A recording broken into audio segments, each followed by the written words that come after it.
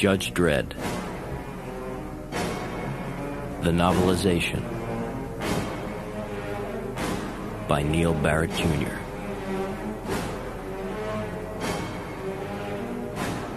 The shuttle had gotten its cleansing spray. Nearly faded letters on the side read, Mega City Judge System, Aspen Prison Shuttle number 3. Next, the guard said. He stuck his right hand into the blinking red slot. The robot sensor whirred, then winked at him in green. Ferguson, Herman, ASP, Niner 00764, sentence served, 6 months, 3 days. Welcome back, citizen. Thanks, Fergie said. The robot made a bleeding sound and then flipped him a blue plastic card. The card showed Fergie's face the day he'd entered prison. He was free. He didn't feel free, but he'd be damned if he'd let that hold him back. The back of the card read, Living Assignment, Red Quad, Block Y, Heavenly Haven, Citizen Suite 666. Poking his card in an info slot led him to the Skycap station that would take him to the Red Quad sector some 60 miles away. The Skycap set him down on a pleasant street. Couples strolled hand in hand. Children chased each other across the lush lawn. The scene brought a smile to Fergie's face. Man, can these frigs possibly be as dumb as they look? These groons mooning in the park would buy a sack full of spiders if they thought they could get 'em half price. Wonderful, Fergie said aloud. Herman Ferguson loves Heavenly Haven. Herman Ferguson is going to fit right in. Coming soon, citizens, the Heavenly Haven Pocket Park, bringing fresh air and recreation to your lives. Another design for better living from the Mega City Council. Fergie blinked, startled by the sonorous voice that seemed to come from everywhere, a voice you knew you could trust. Coming soon, citizens, the Heavenly Haven Pocket Park, bringing fresh air and... Heavenly Haven Pocket Park suddenly disappeared. Fergie stared at the dirty graffiti-covered wall and felt the color rise to his face. 6 months in Aspen and he'd let himself be conned by a damn holo poster. Everyone was running south. Fergie followed a comfortable distance behind the crowd.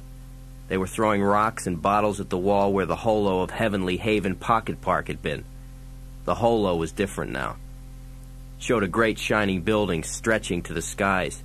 The golden shield and eagle of the judges was superimposed on the image, glowing in the painted blue sky. He could hear the booming voice. Coming soon, the Heavenly Haven Law Enforcement Barracks, bringing surveillance and security to your lives. Another design for better living from the Mega City Council. Coming soon, the Heavenly... A woman beat at the image with the leg of a chair. They stole our park. Damn them all, lying bastards. Stinking lying judges. The crowd swept forward in a wave. And that was the moment the weapons opened up on the crowded streets below. Men and women screamed. Lead ripped flesh and bone. Heads exploded and limbs tore away. A river of blood spattered the dark and grimy walls. And Herman Ferguson, ASP Niner 00764, peed in his prison-issued trousers and ran like hell. Fergie headed up the stairs. He glanced once more at the address on his card. Red Quad, Block Y, Heavenly Haven, Suite 666. He stepped on something that squealed. Something darted up the sooty wall. Fergie gasped for breath as he passed the second floor. He rested on 4, took it easy up to 5, and ran up to 6. The hall was empty except for trash. A battered food cart rounded the corner. Delicious and healthful ration packs, piping hot and ready to eat. Delicious and healthful ration packs, piping hot and... Number 666 was a door smeared with the usual unintelligible graffiti, but he felt a great sense of relief. He hadn't actually been alone for 6 months. No space, no privacy, Just a couple of thousand mean, hairy sons of bitches who'd kick you to death for entertainment, or slide a rusty shiv into your heart. He turned the knob and stepped inside. A man with purple ears jammed a pistol up Fergie's nose. "You a judge, spy, little man?" There were two other men in the room. They stood by an open window. They gripped enormous weapons in their hands. Now Fergie could hear the crowd below. Weapons, window, crowd. Fergie felt the hair creep up his neck. All the slaughter down there was coming from here, in 666. In his room, which he didn't really want anymore. "All right," Fergie said. "What it is, I got the wrong room. Hell, I probably got the wrong building. So I'll just run along. I'll leave you guys to your..." "You hold it, Droog." Purple Ears stepped in his path. "You don't be's going anywhere, okay? You hear him down there? It's a block war, man." Purple Ears' companion cheered. One had 2 rows of shiny hypo needle teeth. The other wore a metal jacket he'd made from tin cans. A dead mouse hung from the lobe of each ear. "Yeah," said Needle Teeth. "If you live here, if you're a resi, you're gonna stand up for your block." Metal Jacket grinned. "You don't look like no spy to me." "Let's go, Haven. Heavenly Haven all the way." Needle Teeth loosed a burst of automatic fire into the crowd down below. Purple Ears snapped off a dozen rounds with his automatic pistol. Block war, pour it on him, Droogs." Metal Jacket joined in. The noise of his black and copper weapon ripped through Fergie's head. "Damn it, you gotta stop this," Fergie cried out. "I'm on parole. They catch me with you morons, my ass is back in Aspen again." Fergie knew he had to do something. People were getting slaughtered down there. And though he didn't really know his neighbors that well, blowing them all to hell was the wrong thing to do. Especially if the judges blamed him for having a bunch of crazies in his room. Fergie threw himself at Purple Ears and grabbed for his gun. Purple Ears whipped the butt of his pistol around and whacked Fergie firmly on the jaw. It was close to sunset outside, but it was always high noon in the harshly lit corridors of Mega City's Hall of Justice. There were secrets in this building only a handful of people ever knew. It was exactly 1847 hours when Judge Hershey left Locker Room G and walked down the narrow rampway to level 17, her black helmet tucked beneath her arm. Her black hair was cut nearly as short as a man's.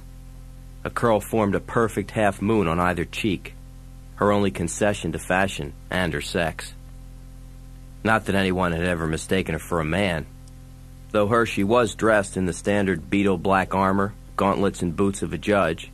No one with normal vision would make a mistake like that. She was trained, disciplined, and quick as death, or she would have never earned the eagle and shield badge molded in copper and chrome across her breast. Armor glass doors slid aside and Hershey walked into the vast curved tunnel that was the heart of the street judge's life. The thunder of engines was a living force that rose up through Hershey's boots, rippled through her belly, spread like a tremor of the earth into her arms and legs.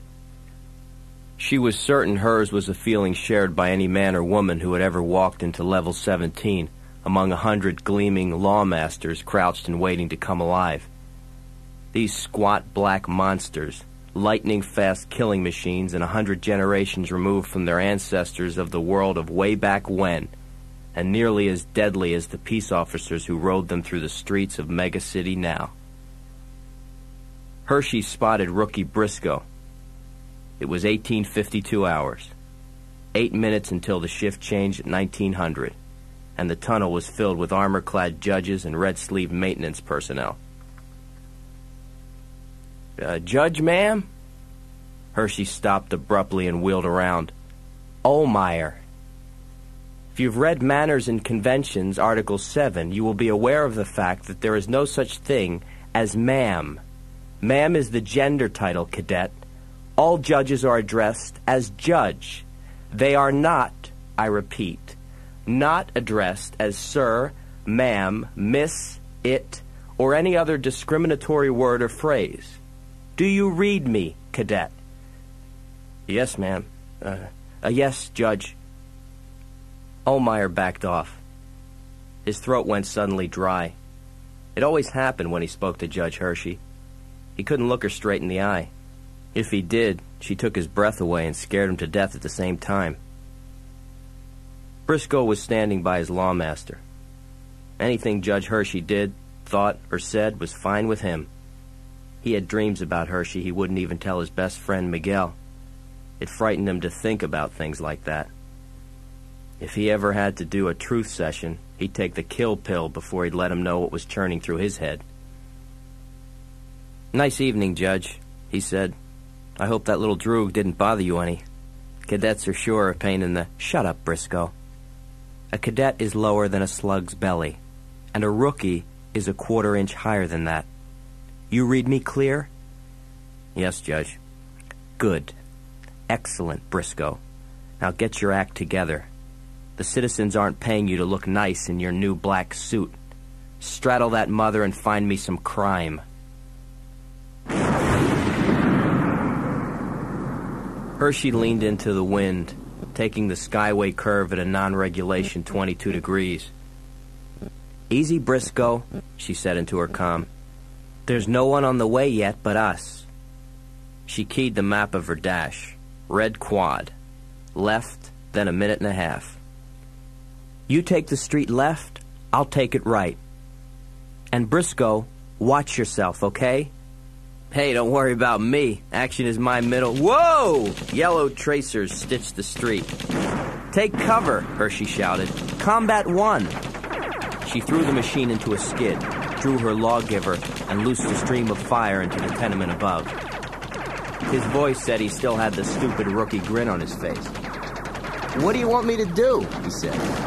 "What are your orders, Judge?" Hershey ducked as a burst of fire slammed into her machine. "Briscoe, this is real. We will stand down and wait for backup." A hail of fire sent him reeling. When the acrid smoke cleared, a concrete gully a foot deep snaked across the street from one curb to the next. The line ran an inch from Briscoe's knee.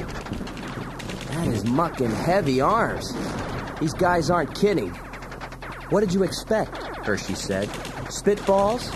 "Com Delta, this is Jaybird Fiver, in position outside Heavenly Haven, Red Quad. Under fire, I repeat, we are under fire. Request backup.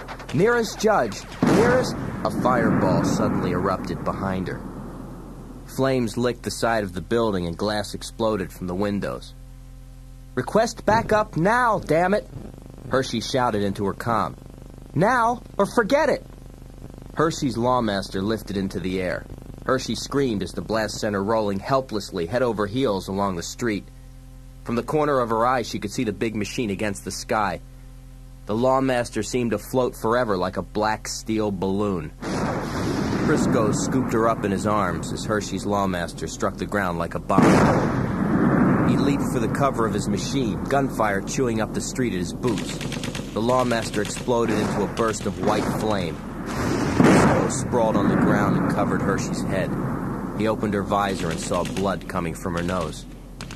"Judge, you all right?" "No, Briscoe, I am not all right. Now get off of me." "Judge," Briscoe's eyes went wide. What if she thought that he... Oh, God, she couldn't think that. "These machines are supposed to serve as a protective barrier under any adverse circumstances a judge might encounter in the line of duty," Hershey said. "I repeat, any adverse circumstances." "I guess they don't," Briscoe said. "If you can't depend on your equipment, you're in deep shit, rookie." Tracer bullets rained down on the street. Lead beat a steady tattoo into the armor of Briscoe's machine. "If we don't get out of here, we'll die." "Our backup isn't coming, Judge. Our backup is somewhere else, caught in another street fight." "You are wrong, Briscoe. Article 19 says a judge in pursuit of his or her duty is never abandoned. When a judge requires aid will be rendered in sufficient force to remedy the situation in question. Have you read the articles, rookie?" Hershey jerked around as a deep roll of thunder exploded and a black lawmaster burst through the curtain of flame. The rider slammed a heavy boot on the brakes, spinning his machine in a circle, blasting the scent of rubber into the smoky air. Gunfire ringed the man in a cage of hot steel. Briscoe stared. Who the hell's that? He's a sitting duck out there. Flames licked at the dark figure's heels. He stalked through the fire, ignoring the chatter of weapons from overhead. Lifting the speaker mic from his lawmaster, he turned and let his visored gaze sweep the tall buildings on every side. Drop your weapons, everybody. This block is under arrest. Holy crud! Briscoe raised up and blinked. It's him. It's Dredd. High-pitched laughter rang from the tenement above. You want us? Come and get us, Dreddy. Gunfire dug up chunks of pavement at Judge Dredd's feet. Judge Dredd, take cover, Briscoe shouted. Dredd ignored him. He walked over and looked down at Briscoe, then at Hershey. Backup's here. He slapped the side of his lawgiver. Let's go. Keep it simple. Standard relay, single file, on point. Dredd turned away. He looked at his weapon and spoke. Grenade! The door exploded and slammed against the far wall. Dredd stepped inside. Upstairs, the perpetrator's fire comes from 6. It was nearly pitch dark and he didn't use a light. Kept up a hard and steady pace and didn't stop until they reached 6. Hershey was grateful she hadn't slacked off on her ASJEX routine, the Advanced Street Judge Exercise Program. Briscoe was breathing hard behind her. At 666, Dredd stopped and raised his hand, motioned Hershey to the left and Briscoe to the right. Lawful entry, Dredd said aloud. Suspicion of felons with illegal weapons inside. He drew back a lever on his lawgiver and blew the door apart. Metal Jacket and Needle Teeth turned from the window and stared. Dredd! Metal Jacket went white and swept his automatic weapon toward the door. Armed. Resisting arrest. The lawgiver jerked in Dredd's hands. Metal Jacket and Needle Teeth splattered against the wall and exploded into flames. Smoking flesh slid to the floor. This room is pacified, said Dredd. Hershey saw the figure appear in the doorway. Purple Ears grinned, raised his pistol in a blur, and shot Briscoe in the head. Hershey turned on the man, but Judge Dredd was already there. He swept the lawgiver into an arc and rammed the butt hard in Purple Ears' gut. Purple Ears dropped his weapon. Dredd hit him again on the jaw. Hershey went to Briscoe at once. She raised his visor, saw what was there, shut her eyes. Dredd stepped over to the man on the floor and poked him with his boot. You have obscenities written all over your head. Are you aware that's a violation of the law? Purple Ears spat a mouthful of blood on the floor and laughed. Hey, are you kidding me or what? You gonna arrest me or something? Then do it, man. Mega City's Municipal Code 334-8, Dredd said. Willful destruction of property. 2 years. Listen, pal. Code 11-5er. Illegal possession of weapons. 5 years. Code 34-A. Resisting arrest. 20 years. All right. Purple Ears raised his hands. I gives up. You be's taking me in? 90804. Assault on a judge with a deadly weapon. Purple Ears forced a weak grin through bloody teeth. Don't tell me. Life, right? No, Dredd said. Death. He squeezed the trigger of his weapon. Squeezed it and didn't stop. Purple Ears began to sizzle like bacon in a pan. Hershey swallowed hard, but she wouldn't look away. A street judge didn't betray her feelings. She didn't throw up. She maintained her cool at all times. Dredd released the trigger. Court is adjourned, he said. Black-clad judges, medics, and techies crowded the 6th-floor hallway of Heavenly Haven. Briscoe's body was the first one into the hall. The medics had scraped the remains of the 3 lawbreakers into one plastic bag, but Briscoe was one of their own. As the stretcher passed Hershey, she said, He was a rookie. He was my rookie. I was supposed to watch out for him, damn it. Judge Dredd shook his head. Don't blame yourself. He made a mistake, not you. His reactions were slow, judgment faulty. Hershey turned on him and glared. My God, Dredd. Is that all you have to say? He got his face blown off his first week on the job. He beat the odds then. Mort's stats say 5.7 days. Dredd stopped. The battered food cart was rolling toward them, wobbling drunkenly on its broken wheel. Yum. Healthful and nutritious ration packs ready to eat. Dredd stepped into the robot's path, gripped his lawgiver in both hands, and aimed it at the robot's shiny dome. Halt! You have 10 seconds to surrender. 10, 9... Dredd, take it easy, Hershey said. It's a servo droid. Make your selection, please. Insert your card in the slot.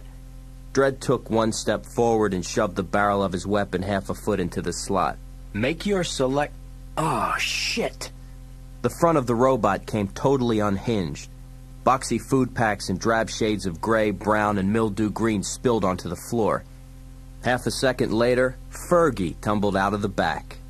He blinked in the unfamiliar light, staring at Hershey and Dredd like an animal caught in the woods. Dredd grabbed Fergie by the collar and slammed him hard against the wall. Mega City Municipal Code 1-9-6. Willful sabotage of a public droid. That's 6 months, citizen.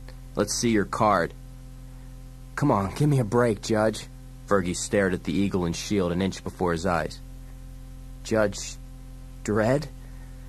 Oh, my God.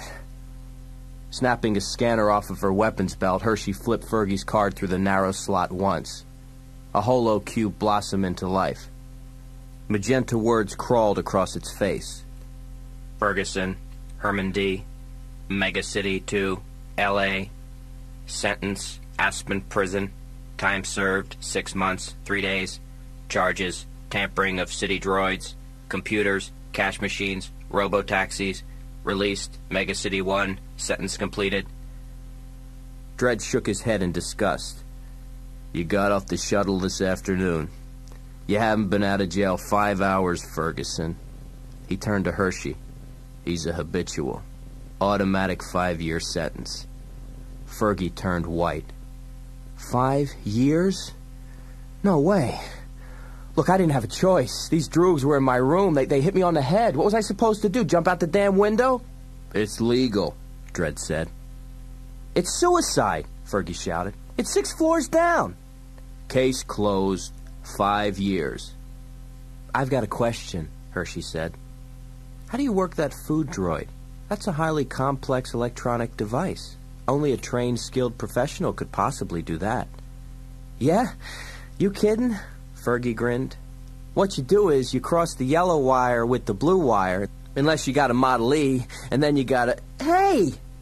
Dredd let go and Fergie dropped to the ground. You've just made a confession, citizen. Duly dated and recorded. He nodded at the street judge standing in the hall. Take this person away. Next shuttle back to Aspen Prison. Downstairs, Hershey stood in the night and looked out over the ruined neighborhood. There were 50 million people in Mega City 1. 50 million packed into 320 square miles. 120 years before, a city with another name had stood there. That city had held 8 million people in the same 320 square miles.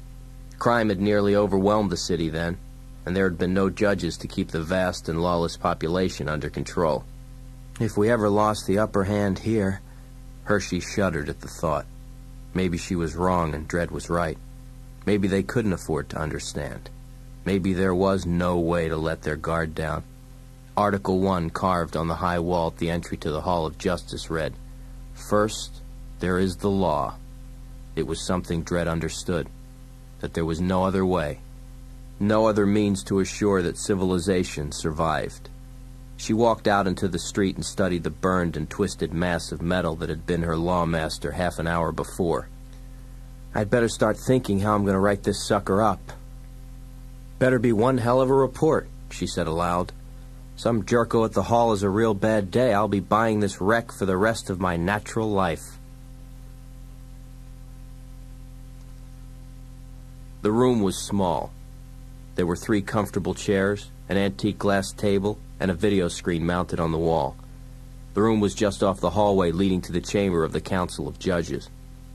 The session that was about to begin was closed to all but the council members themselves, an emergency session of the gravest order. There was only one topic of note in Mega City at the moment. The only subject covered on the video news: terror was loose in the streets, and the city was caught in a web of fear. This is Vardis Hammond, and I'm standing in front of the ruins of Heavenly Haven Block. 53 citizens have been hospitalized, 5 of them children. The death count is 19 so far, and many victims are still on the critical list. The perpetrators themselves are among the dead. They have tentatively been identified as crazed squatters who were allegedly killed in summary execution by Judge Dredd himself. Now, the number of squatters involved has yet to be determined due to the difficulty in separating the individual bodies.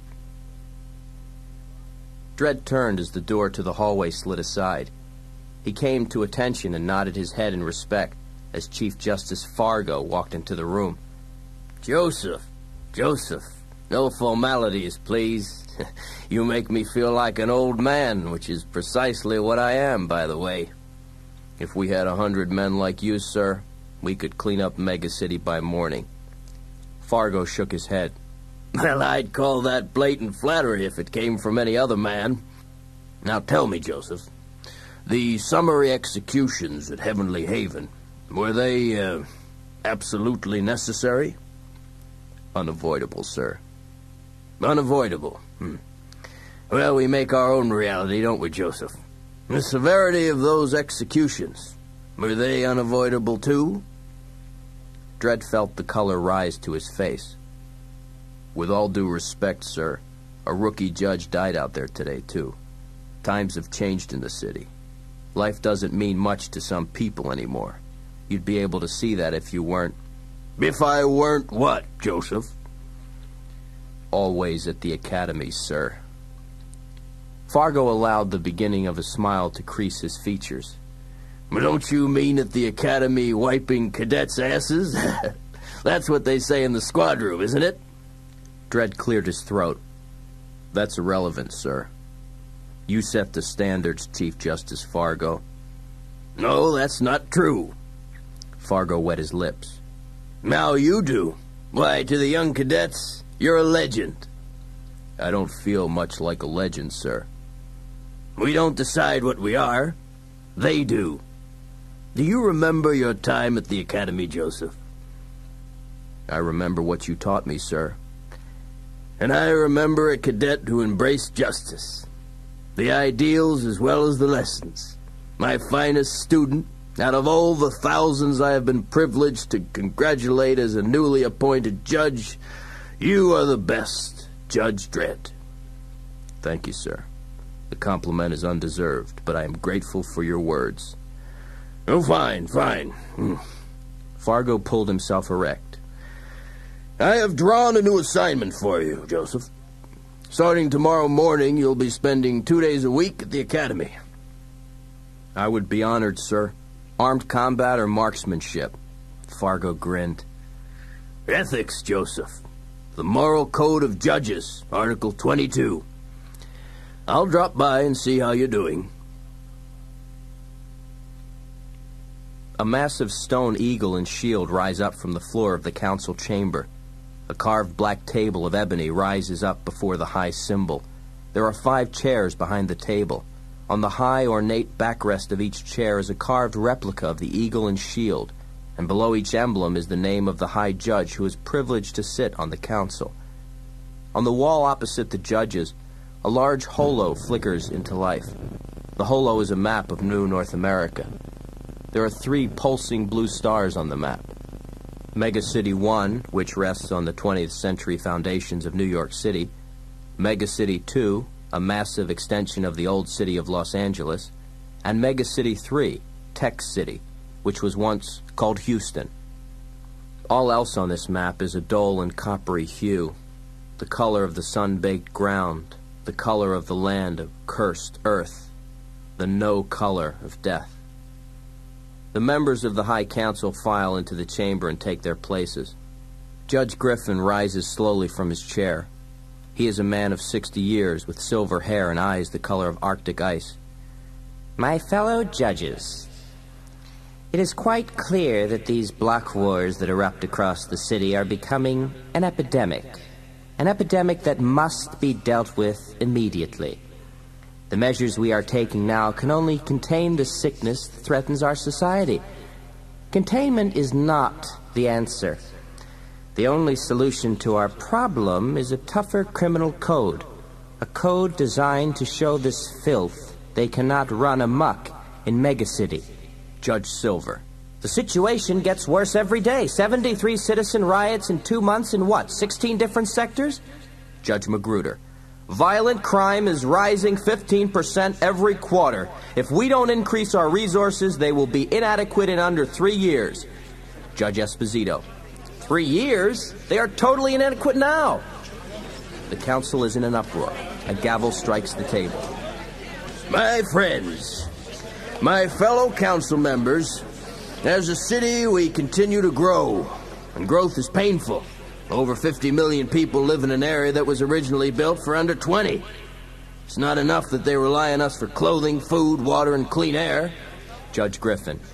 Chief Justice, with all due respect, this city is in chaos. Maintaining the social order calls for tighter reins. My curfew proposal should be implemented immediately.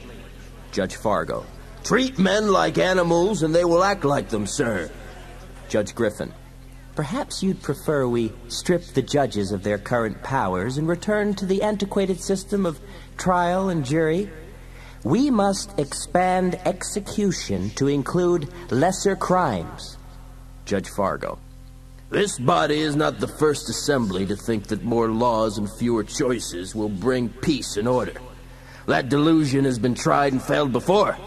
I was hardly in my teens when I put on this badge, and when the time comes for me to take it off, let me do it knowing that it stood for freedom, not for repression. Judge Griffin. Once more, sir, you have served as a moral compass for us all. I wish to withdraw my proposal. I hope for good. Judge Fargo. Thank you, my friend. Your strength and wisdom is always an asset to this table. Now, let us all work together to continue the task we have sworn to perform, to protect and serve the citizens of Mega City. The judges file out of the room. The lights in the chamber dim. If the cursed earth is hell, then Aspen Prison is the stairway that leads to the underworld below. The warden, Judge Miller, followed the 2 guards down the wet and treacherous stairs, the cells descending on either side. They were not cells at all. Each was a 3-foot circle in stone laced with tightly woven bars. The rooms behind these bars were 7 feet square. Every other day, a jet of frigid water sluiced the prisoner's waste away. Every morning at 4, water packs and food pods were automatically dropped in each cell. The water contained a drug that would prevent a man from killing himself or escaping into any degree of madness that would let him forget about his punishment or his crime. The drugs didn't make a man feel any better. They just made him do his forever after time. Judge Miller sighed with relief when the stairs came to an end at a massive steel door. He laid his right palm on the center plate of the lock. A winking red light turned green. The door slid open without a sound, and Miller stepped inside. A pair of auto guns wheezed from the wall. Identify yourself, a metal voice said. Miller, warden judge. Voice sample recognized. Proceed. Warden Judge Miller. The walls of the small room were steel instead of stone. A figure stood and moved about beyond the haze. Well, Warden, back for another chat, are we? The voice was cold as glacier ice. A very short chat, Miller said. I have a good deal to do. He could never look directly into the man's eyes. We are both prisoners here, Warden Judge Miller. You behind a desk and me behind this. The good Judge Fargo's reward for our services. You killed innocent people. You went far beyond service. Innocent? The innocent exist only until they are perpetrators themselves. You are as good an example as any, sir. You became a perpetrator when you conspired to keep me alive, when you began to accept the generous bribes to make certain I retained a healthier and more positive outlook on life than those poor devils in the pest holes out there. Miller shifted his weight. I can't stand here listening to your ravings all day. I came here because our benefactor has sent a package for you. A package, is it? How delightful, I'm sure. No one sends me packages anymore. Computer, deactivate shield, Miller said. Auto guns only. The blue light flickered and faded. The auto guns in the wall whirred toward the man. Miller waited until the weapons were in place, then stepped up on the platform and handed the package to the man. The man pressed his thumb on the smooth surface. The package opened like a flower. He reached in and drew out a plasticky lips, no longer than his thumb. Bright bands of yellow, blue, red, and green circled the object in complex geometrical patterns. I do believe it's a puzzle, the man said. He began to turn the bands of color in different directions. Red on red, blue on blue. Miller cursed under his breath. I wasted my time bringing you that. Damn those people. Your time, perhaps, the man smiled. Not mine. I simply love puzzles. I remember this one. It's from India, I believe. A place that isn't there anymore. It's supposed to contain the meaning of life. The warden laughed. Good. I've got maybe a minute. Why don't you enlighten me some? Tell me, what's the meaning of life? The man gave him a weary, almost sorrowful look. It ends, he said. The puzzle made a quick, sibilant sound like the sigh of a snake. Miller felt a jolt of pain in his throat. The pain was unbearable, intense. He gasped and fell to his knees, one hand clawing at his throat. Computer, activate alarm. Voice is not recognized. Repeat, your voice command is not recognized. Please remain still. Damn you. Miller choked on the words, felt the terror grip his heart. I am...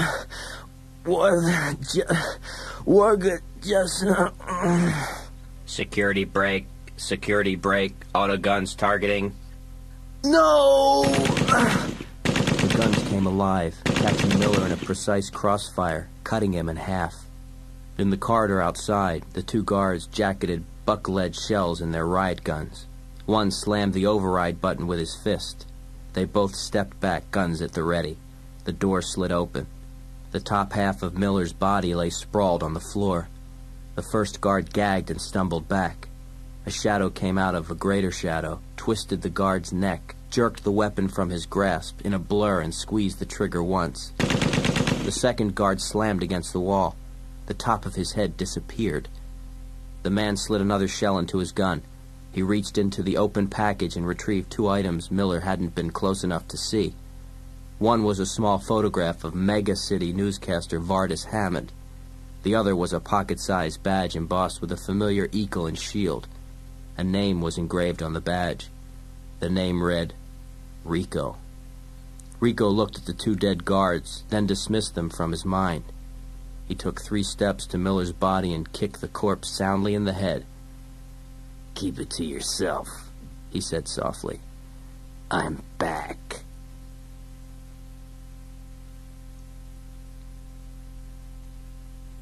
The following is transcribed from a partial audio tape of a lecture given by Judge Dredd at the Academy of Justice. No date is given, but from the equipment described, it would seem this event took place circa 2139. This is Lawgiver 2. 25-round sidearm with mission-variable voice-programmed ammunition. Pay attention. Signal flare. Yours, cadets, when you graduate. If you graduate. Now, I don't have to tell any of you what this is, but I will, because you are cadets and you don't know from nothing even if you think you do. This is the Mark IV Lawmaster, improved model, with onboard dual laser cannons, vertical takeoff and landing flight capacity, and 500-kilometer range. Note, maintenance personnel have set the machine in motion at this time. The Lawmaster rises in a hovering mode for 5.7 seconds. The drive unit fails and the Lawmaster drops heavily to the ground. Yours, if you ever get it to work. All these things are nothing but toys. End of the day, you're alone out there in the dark. All that counts is this. This is the book. This is the law. And you will be alone when you swear to uphold these ideals. For most of us, there is only death on the streets. Or for those few of us who survive to old age, the prouder loneliness of the long walk into the unknown of the cursed earth, to spend your last days taking the law into the outlands. There are medically disabled judges, and there are dead judges. There are retired judges who've taken the long walk. Do not ever forget, cadets, that there is no such thing as a judge who has set aside those vows you will take. Class dismissed.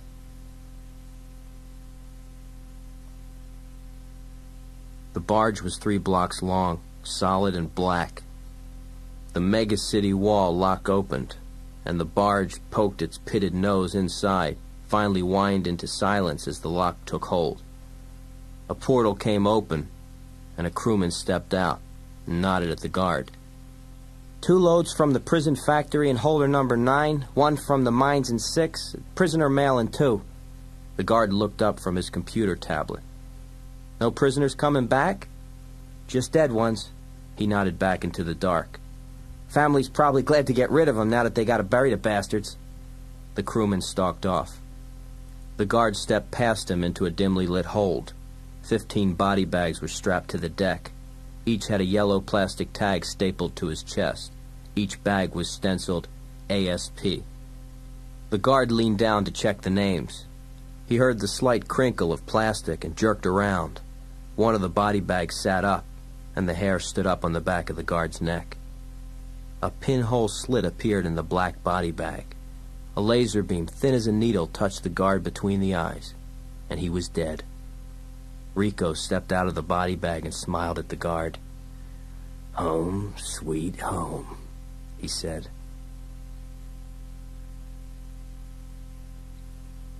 The lights were always on and the streets were always wet in Mega City. Rico walked past the crowded taverns, past the holo kill parlors where every kiss and cut was good as life and every crime was real. On a video screen, he saw Vardis Hammond silently mouthing a replay of the city's block wars. The sign outside said, "Geiger's Bazaar." Everything nobody wanted hung from the ceiling and the walls. Rico made his way through the maze. In the rear of the store, a fence guarded better merchandise. Geiger himself looked up and blinked. "We're closed," he said. "No, you're not," Rico said. "You've got a package for me. Code name, Lazarus." The pupils in Geiger's eyes shrank to tiny points. Give me a second," he muttered and disappeared. Rico waited. He timed Geiger. He was back in 29 seconds, not too long. "Nice place," he said. "Yeah, it might look like junk to most people, but there's stuff in here that's real antiques. Valuable stuff, man." Rico nodded at a row of metal men in shadow behind the security fence. The tall figures looked hollow, like toy soldiers some giant had cast aside. "Not to run into something like that," Rico said. "I thought they slagged all the ABC warriors after the last wars." Geiger shrugged. DWATs. Yeah, people collect them. Got nothing else to do. They're 50, 60 years old. Not functional, of course. Like my old lady, you know. He handed Rico a long box. Rico set the box on the table and thumbed the lock. "Holy!" Geiger stood back. A black, perfectly pressed uniform was laid neatly in the box. On top of the uniform was an item any citizen of Mega City would recognize at once. The personal weapon of a judge, the lawgiver. Rico reached for the weapon. Geiger grabbed Rico's wrist. Where you been, pal? That's a lawgiver. Don't you know that? They're programmed, like they only recognize a judge's hand, the one the weapon was made for. I can get you something nice, but you touch that, and that sucker will take your arm off. Rico smiled. Really? He gripped the lawgiver in both hands, squeezed the trigger. Everything above Geiger's shoulders moved 6 feet back. It looked as if someone had slammed a dozen pizzas against the wall. Rico frowned at the mess. I must be a judge, pal. What do you think? Rico unlocked the security fence and stepped inside. He studied the battered robots one by one. Finally, he stopped before a tall combat warrior, its metal hide dented in a dozen forgotten wars. You'll do just fine, he said. Stepping up on a plastic box, he studied the robot a moment, then removed a narrow panel on the side of its head. A nest of thin cables spilled out, dangling like silver dreadlocks. Rico patiently sorted them with practiced fingers. Finally, a golden spark hissed, lighting Rico's face and eyes. Faint sound began to whir in the warrior's head. The powerful torso jerked. A spasm shot through its right arm. Steam covered the monster in a mist, and its eyes glowed like rubies in his head. The eyes blinked once and turned on Rico. Status, Commander, mission. The computer voice was old, and it rustled like a snake. Status is personal bodyguard, Rico said. Commander is me.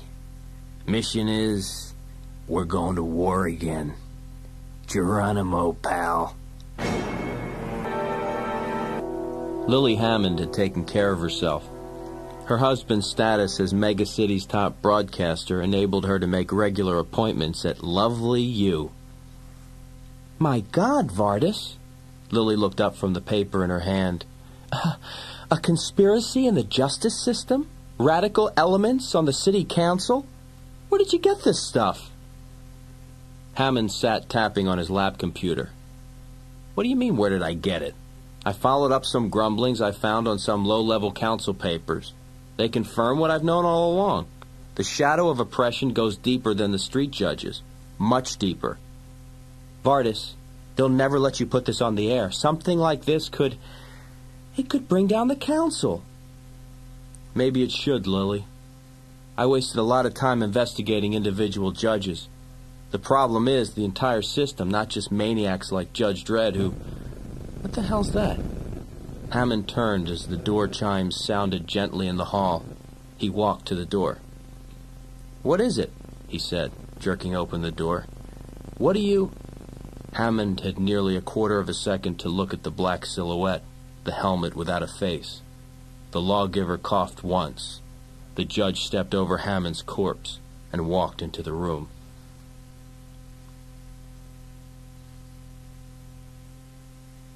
He was changing his shirt. His back, his shoulders, and his arms were tight with cords of muscle, the perfect symmetry of his upper body marred only by the harsh, pink ridges of tissue, scars earned in combat on the streets. A judge emblem was tattooed on his left shoulder. Hershey had one like it herself, only hers wasn't blurred where a killer's bullet had plowed an ugly groove.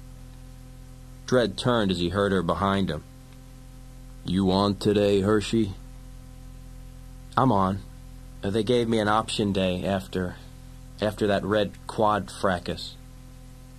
And you didn't take it? Dredd nodded his approval. Is that really how you feel? It's just you out there, you against them? Don't you ever feel like... Haven't you ever had someone you felt close to? Have you ever had anyone you could call a friend? Yeah. Once. Well, what happened? She saw it then, for an instant, a shadow of pain across his features. And then it was gone. Dredd, wait a minute, please. He stalked through the doorway into the tunnel, into the thunder of 100 growling machines. I'm sorry, she said, reaching his side. I opened my big mouth, and I'm sorry. Dredd looked at her with no expression at all. Do whatever you want. I have to work. So do you. They walked out of the semi-darkness at the curve of the tunnel. 4 of them, visors down. They were dressed in combat armor like every other street judge there, only their stance, their manner, marked them as a breed apart. Judge hunters, the men who watched the watchers, the law within the law. As Hershey watched, too stunned to move, they drew their lawmasters, made a tight left turn in perfect step. Everyone in the tunnel stood still. The hunters walked past Hershey, past the other judges, and stopped in front of Dredd. No! Hershey tried to breathe, but her throat went tight. Judge Joseph Dredd? Dredd was the only judge in the tunnel who had completely ignored the group. He turned and gave them a curious stare. The hunters took a step back. Don't move, Dredd. The leader held his weapon to Dredd's chest. Another stuck a paper in Dredd's face. You are under arrest, Joseph Dredd. We have the right to confiscate your weapon. We have the right to remove your badge. Should you choose to resist, we have the right to... I know your rights, Dredd told them. What is this? What's the charge? Murder. What? Who did I kill? You have the right to remain silent. We have the right to subdue you in any manner we choose, including green gas, skitters, or electronic restraint. Do you have any comments to make at this time, Joseph Dredd? Yes, Dredd said. Just one. You Groons can go straight to hell. The screen flickered, brightened. The video suddenly focused on a hallway, a closed door. Digital numbers raced across the bottom of the image, blinking the time and the day. For a few seconds, there was nothing. Then a dark figure appeared, a figure in the unmistakable black armor of a judge. The judge drew his lawgiver and pressed a button inset in the door. The door opened. Light from the room flooded the hall. What is it? What are you... Vardis Hammond's face was stricken with fear. Dredd! No! Please! A quick flare of light in the judge's hand, a nearly imperceptible sound. Hammond doubled over and fell. The judge stepped over his body, walked into the room, and closed the door behind him. Judge Hershey drew in a breath and held it. Beside her, Dredd stared at the screen, unable to believe what he was seeing. A low murmur swept through the council chamber. A full tribunal was a rare occasion. Seating had been bought in to accommodate the crowd. Judge Magruder, acting as a prosecutor, stood to Dredd's left. Judge Hershey stood to the right. Fargo had expressed his concern when Dredd announced that he had chosen a street judge as his counsel for defense. I trust her, Dredd had said simply, and that was that. Magruder faced the table of judges. The video you have just seen is a prima facie evidence that the defendant is guilty as charged. Mark it People's Exhibit Number... Objection, Your Honor. Hershey boldly stepped forward. The video we have just seen is inadmissible as evidence. I ask that it be rejected as people's evidence. If I may be allowed to explain, Your Honor. Judge Fargo nodded. Please do, Counselor. Thank you, Hershey said. She let her gaze touch each of the judges in turn. Since the uniform of a judge could easily be counterfeited, since the badge and every other accessory can be duplicated, and since neither video nor audio in prosecution's clip can identify positively the accused in any way, or anyone else for that matter, I repeat my objection to this video being entered as evidence in this case. She turned to Magruder, then to the table of judges. I am asking for a ruling, Your Honor. No one in the great chamber moved. Fargo slowly raised his head. He looked past the defendant and Hershey, past Judge Magruder and the media and the black-clad judges. His gaze came to rest on the cadets, the young men and women who held the future of the city in their hands. The truth, the law, his decision was for them. Objection sustained. I find the prosecution's video evidence inadmissible in this tribunal.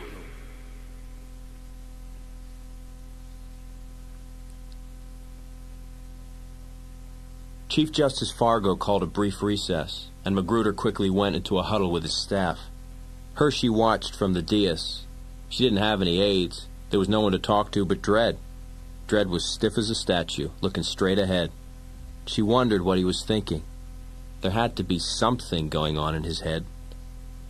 The sound of Fargo's gavel echoed through the chamber. The room went silent once more. Magruder stepped back up onto the dais. Your Honor, in light of your ruling regarding evidence presented in this tribunal, I am forced to move to technical evidence which I believe is of a most critical nature. I will need the court's permission to access documentation marked Judge Secret from the central computer. The request is granted. You may proceed, prosecutor. Central, are you online? Magruder said. Online, Judge Magruder. The voice was feminine. It was calm, reasonable, and soothing. I want you to access weapons schematics, Magruder said. Please describe the workings of the standard judge's firearm, the Lawgiver 2, and especially its improvements over the earlier Lawgiver 1. A rotating schematic of the Lawgiver, stark white on blue, appeared on the big screen at once.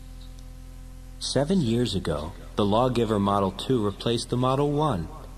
The difference between these models lies in two areas: the computer chip and the ammunition coding. Like the Model 1, the computer chip in the Model 2 recognizes the palm print of its owner. An imposter's hand will activate the weapon's alarm. The schematic dissolved into an animated figure. The figure pressed the trigger of a Lawgiver and was promptly blown to bits in a clean, computer-generated explosion. Model 2 is somewhat different. It is coded to the personal DNA of the judge using the weapon via the skin's contact with the grip, a fail-safe security precaution. Hershey turned to Dredd. Did you know about this? No. Neither did I. I didn't think anybody did. The DNA is obtained from my medical files and upgraded automatically every time the weapon is reloaded. Each time a round is chambered and fired, the projectile is tagged with that relevant DNA. Hershey could see the whole thing now. Chief Justice, she said suddenly, the defense was unaware of this information, and I'm sure everybody else here is unaware of it too. Let the prosecution finish, Judge Hershey, Fargo said. I'll hear from you later if you so desire. Magruder nodded. Central, were the bullets recovered from the bodies of Vardis and Lily Hamlin so DNA-coded? Yes, Judge Magruder. And what was the result of the computer check of the DNA coding of those bullets? The DNA is a perfect match for Judge Joseph Dredd. That's a lie. This is a setup. I did not kill those people. Dredd dug his fists into his palms, drawing blood. The cord stood out on his neck. He stared at Chief Justice Fargo. He didn't care about the rest of them. They could believe him or go to hell, but Fargo, if Fargo doubted him, if he thought for an instant that he had done such a thing, he turned to Hershey, gripping her shoulders hard. I wasn't there. I did not do this. I know you didn't, Dredd.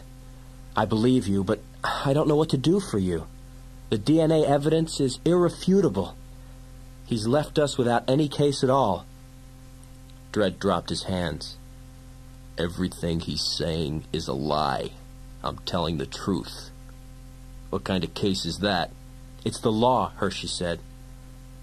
Magruder may be wrong, but the law is right, Dredd. You of all people know that. Dredd didn't answer. He looked at Hershey but didn't see her. He couldn't see anything at all. Your Honor, prosecution rests, Magruder said.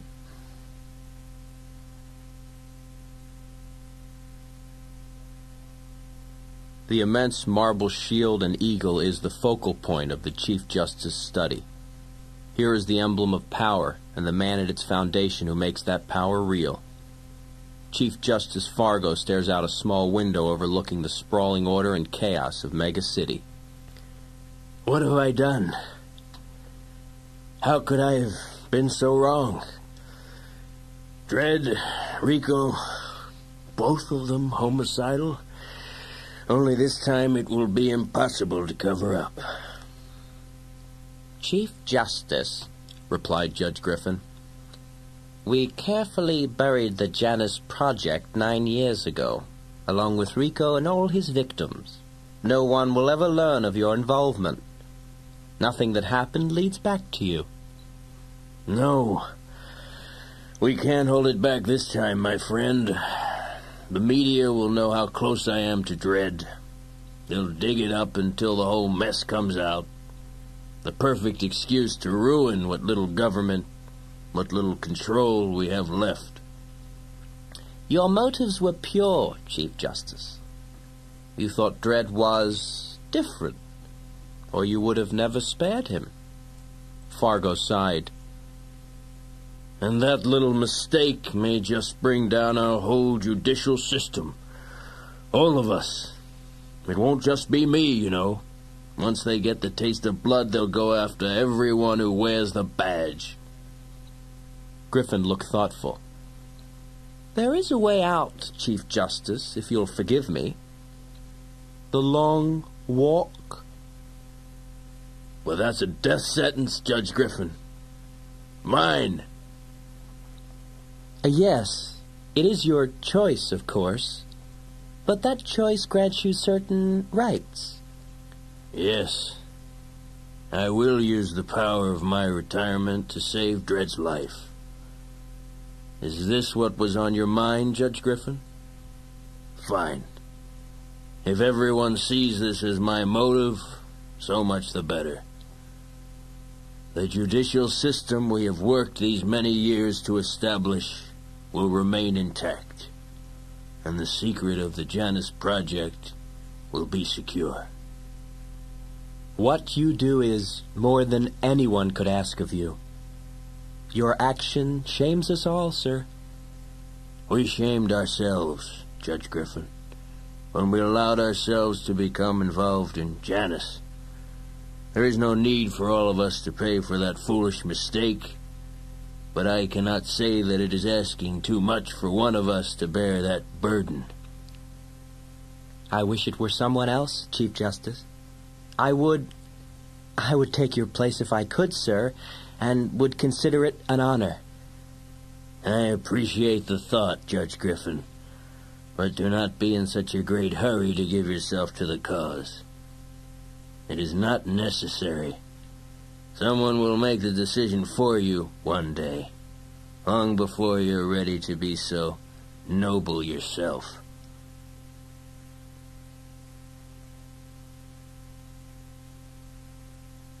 The council chamber was hushed. The judges filed into the room. Their visors were down. Chief Justice Fargo struck the table with his gavel. Counsel Judge Esposito stood to speak for the tribunal. In the charge of the premeditated murder against citizens Vardis Hammond and Lily Hammond, we find the defendant Joseph Dredd guilty. Everyone in the room seemed to draw a breath at once.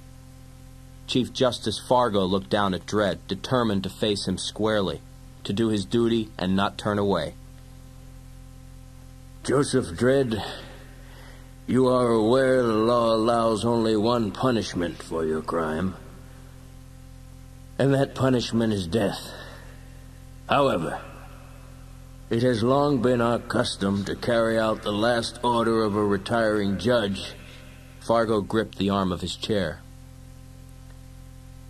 And so now I step down. And as I do so, I exercise my right. As I leave to take my long walk into the cursed earth, I ask this court for leniency in its verdict against Judge Dredd, in gratitude for his years of dedicated service. Hershey was numb. She risked a look at Dredd. What she saw sent a chill up her spine. Dredd's eyes were dead as frosted glass. His mentor, the man who had been his father in nearly every respect, had just saved Dredd and sentenced himself to die. And Joseph Dredd hadn't blinked an eye. Chief Justice Fargo stood aside and formally relinquished his seat to Judge Griffin.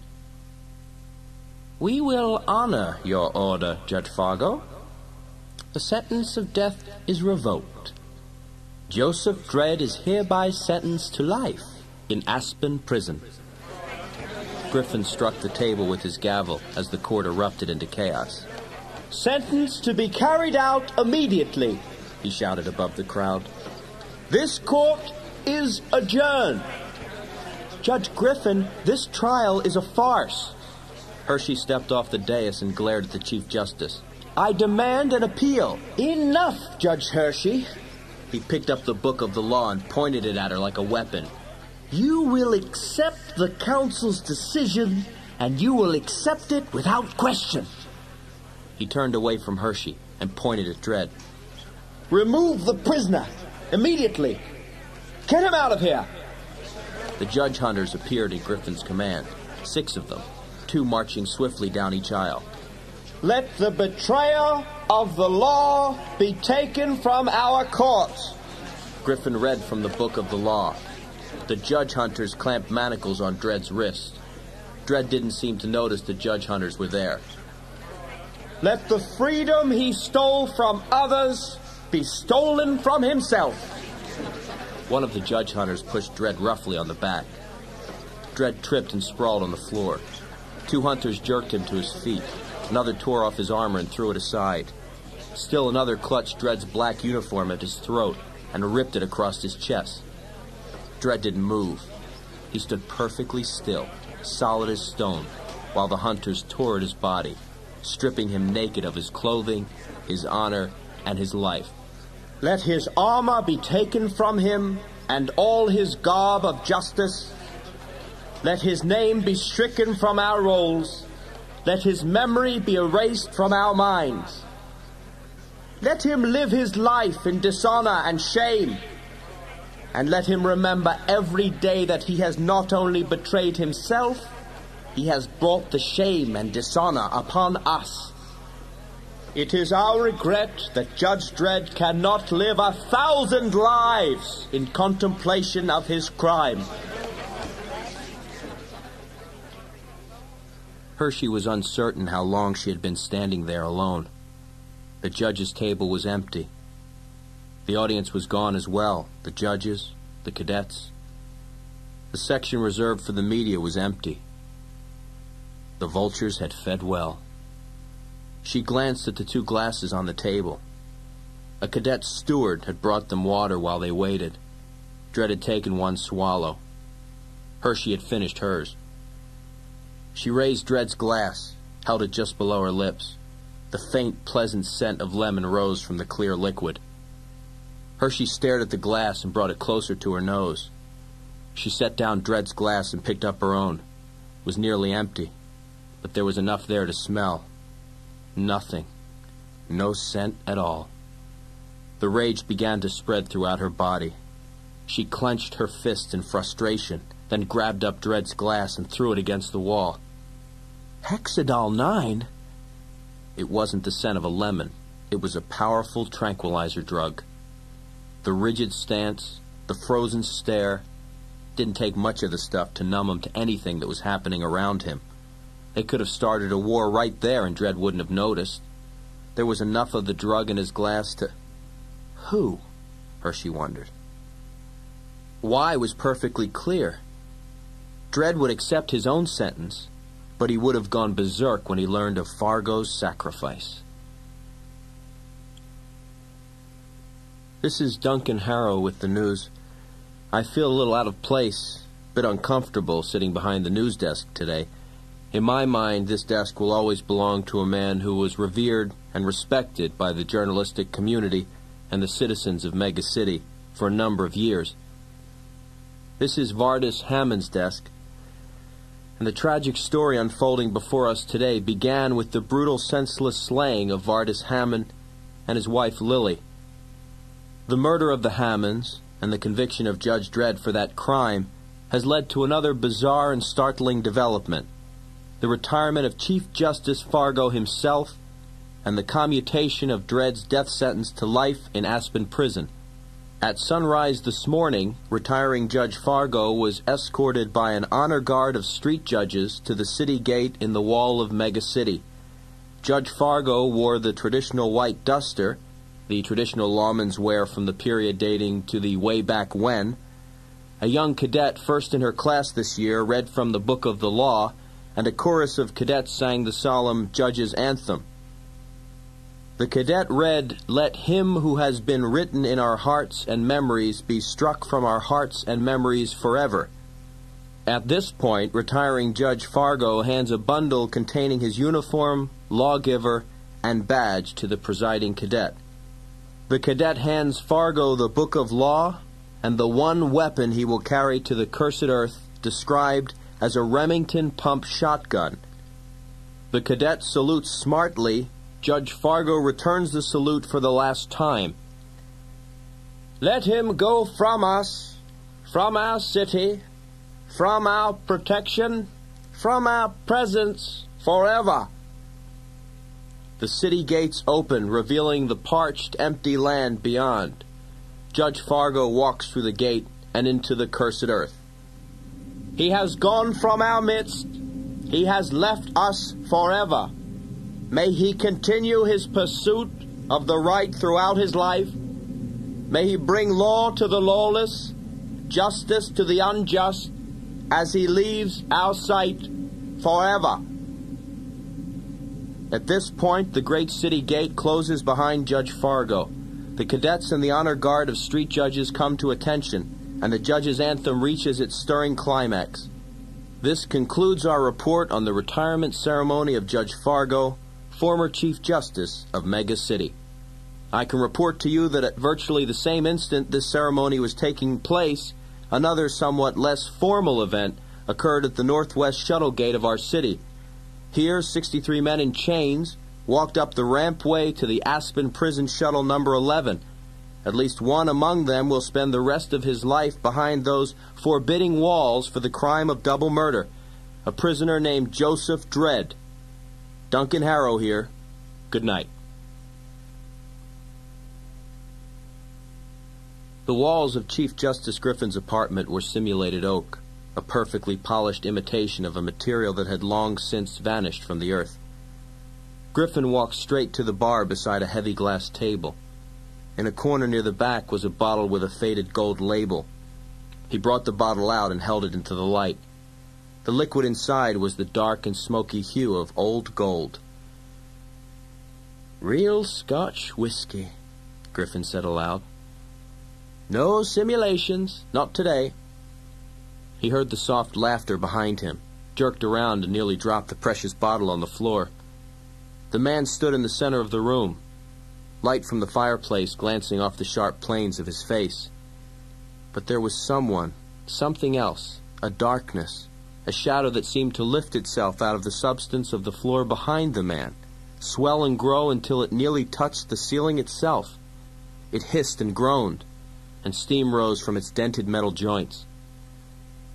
Griffin recognized the monster at once. An ABC robot, a relic of some ancient war. A thing like that here in his home? "Are you out of your mind?" Griffin stared at the man.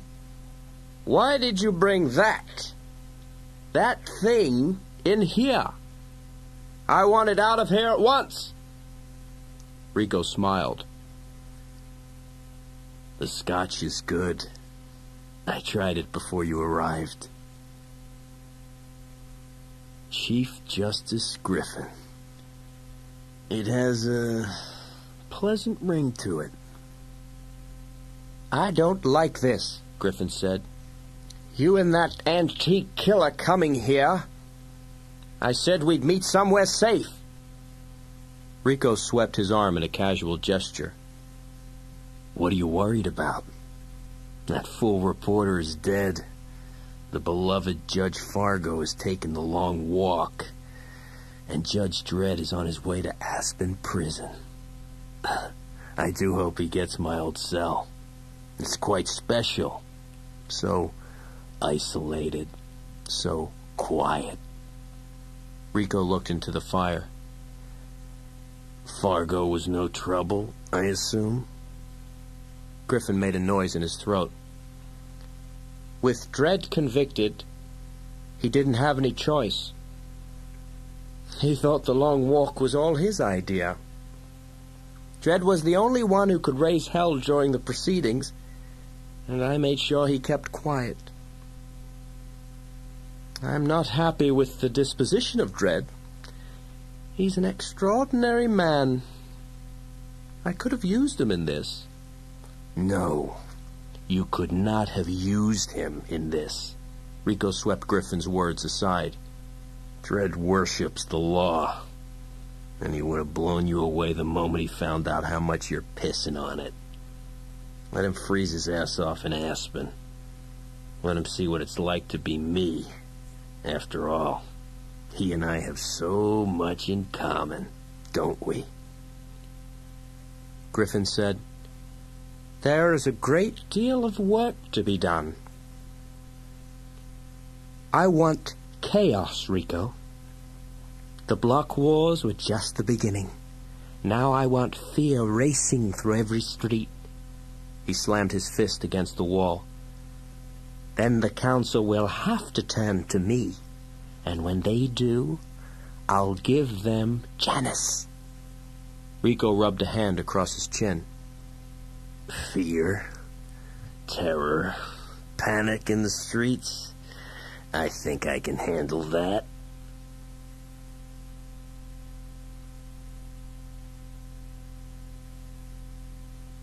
The air in the hold was thick and foul.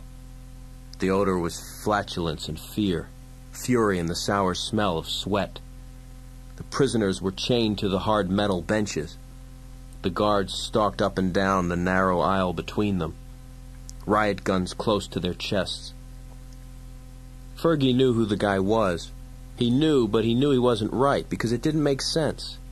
There wasn't a chance in hell that the man who had put him in the stink hole was sitting next to him on the bench. Dredd? Fergie couldn't believe it, but now he knew it was true. "What are you doing here?" "I was convicted of a crime. Wrongly convicted. That's what happened. That's why I'm here. I don't want to talk to you. Leave me alone." "You too." Fergie slapped his head. "That makes two of us. How about that?" "No, that makes one of us. I remember you. Ferguson, Herman, interference with public droids, unlawful use of..." 5 years? I was saving my own miserable ass. You got an innocent man here. It was a big mistake, Dredd. The law doesn't make mistakes. Yeah? So what happened to you? How do you explain that? Dredd looked at his hands. I can't. I don't know.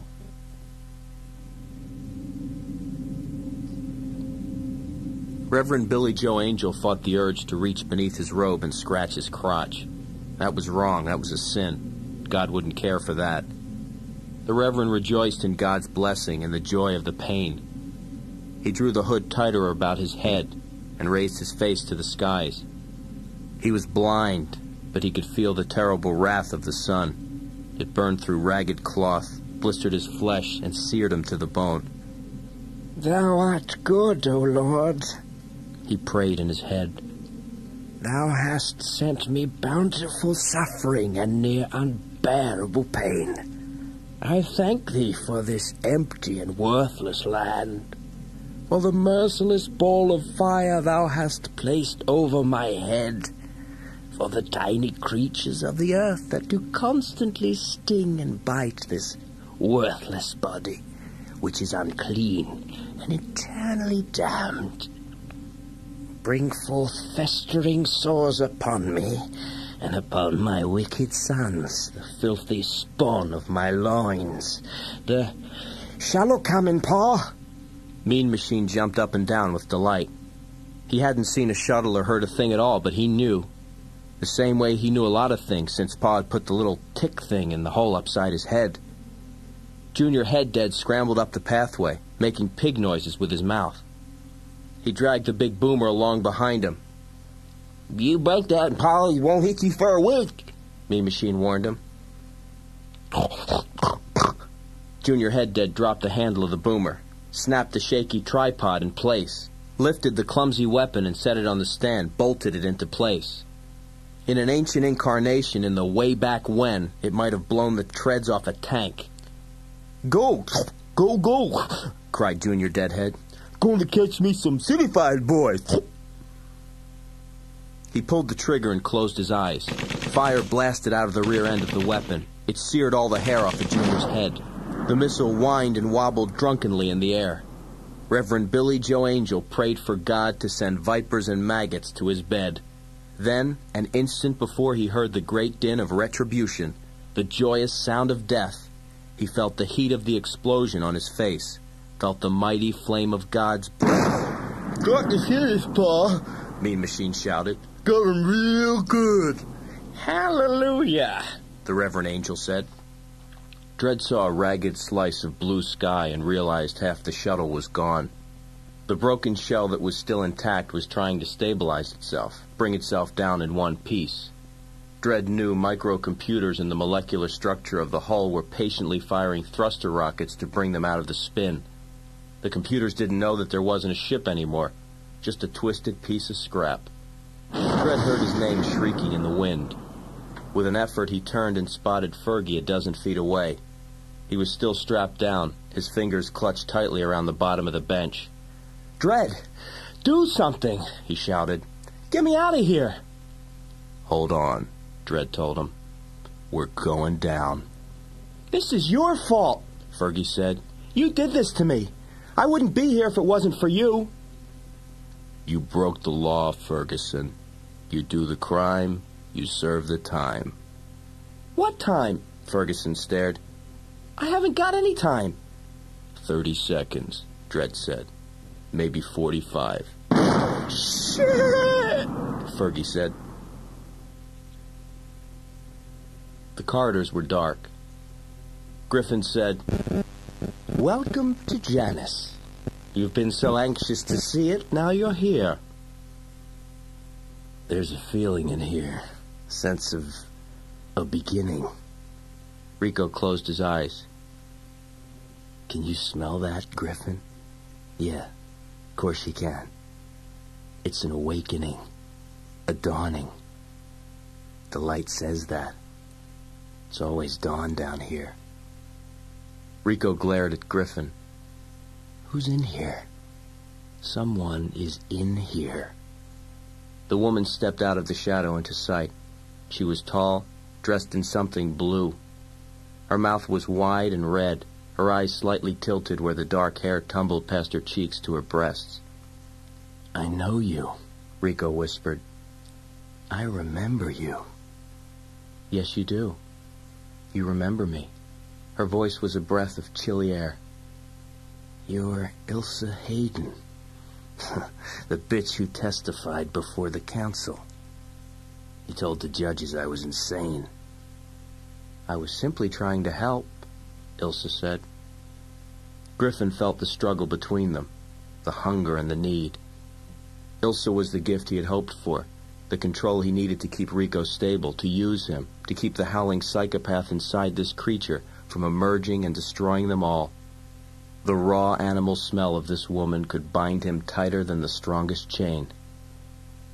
Miss Hayden has been a loyal supporter of the project for some time, Griffin said. She has watched over it, kept it alive for me. I'm certain you'll find her experience invaluable, Rico. Rico didn't blink. I'm most grateful. I'm sure I can use all the help I can get. You'll get your new order, Griffin. We'll take care of that, won't we, sweets? He winked at Elsa, then turned and whistled at the robot warrior looming dark at his back. Let's go, Fido. Daddy's gonna find you something to bite.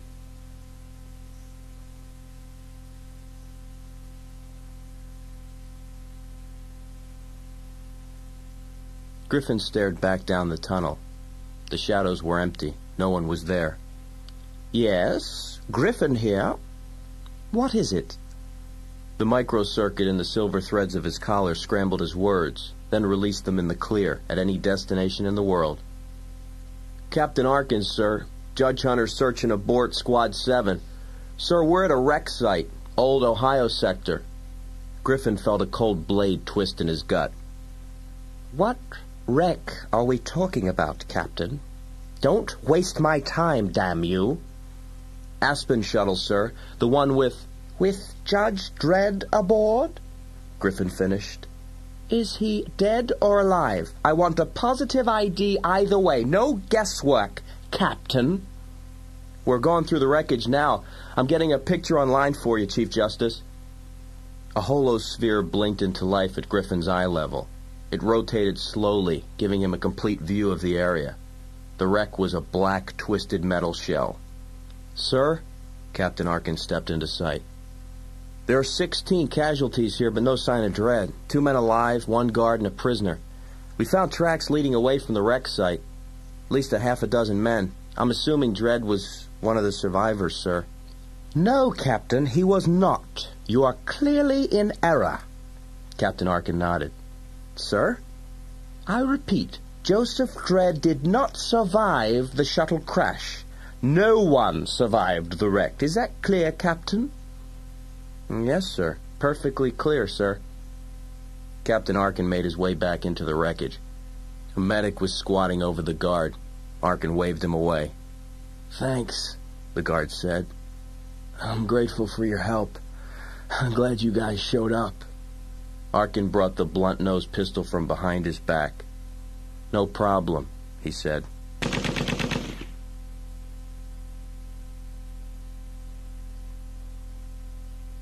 The locker room was silent. Hershey took a deep breath. Dredd's locker was 30914.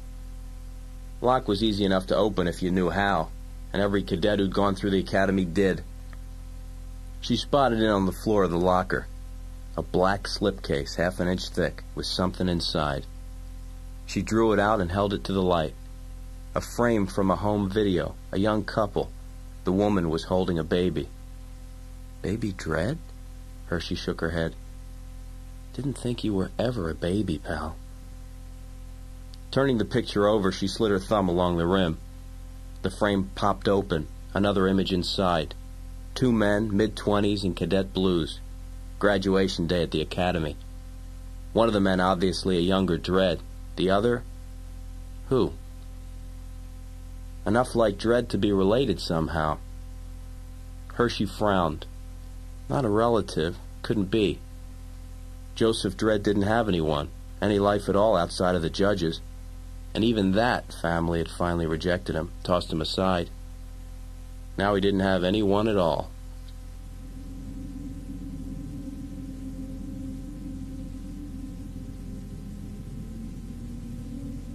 Fergie hurt too much to be dead.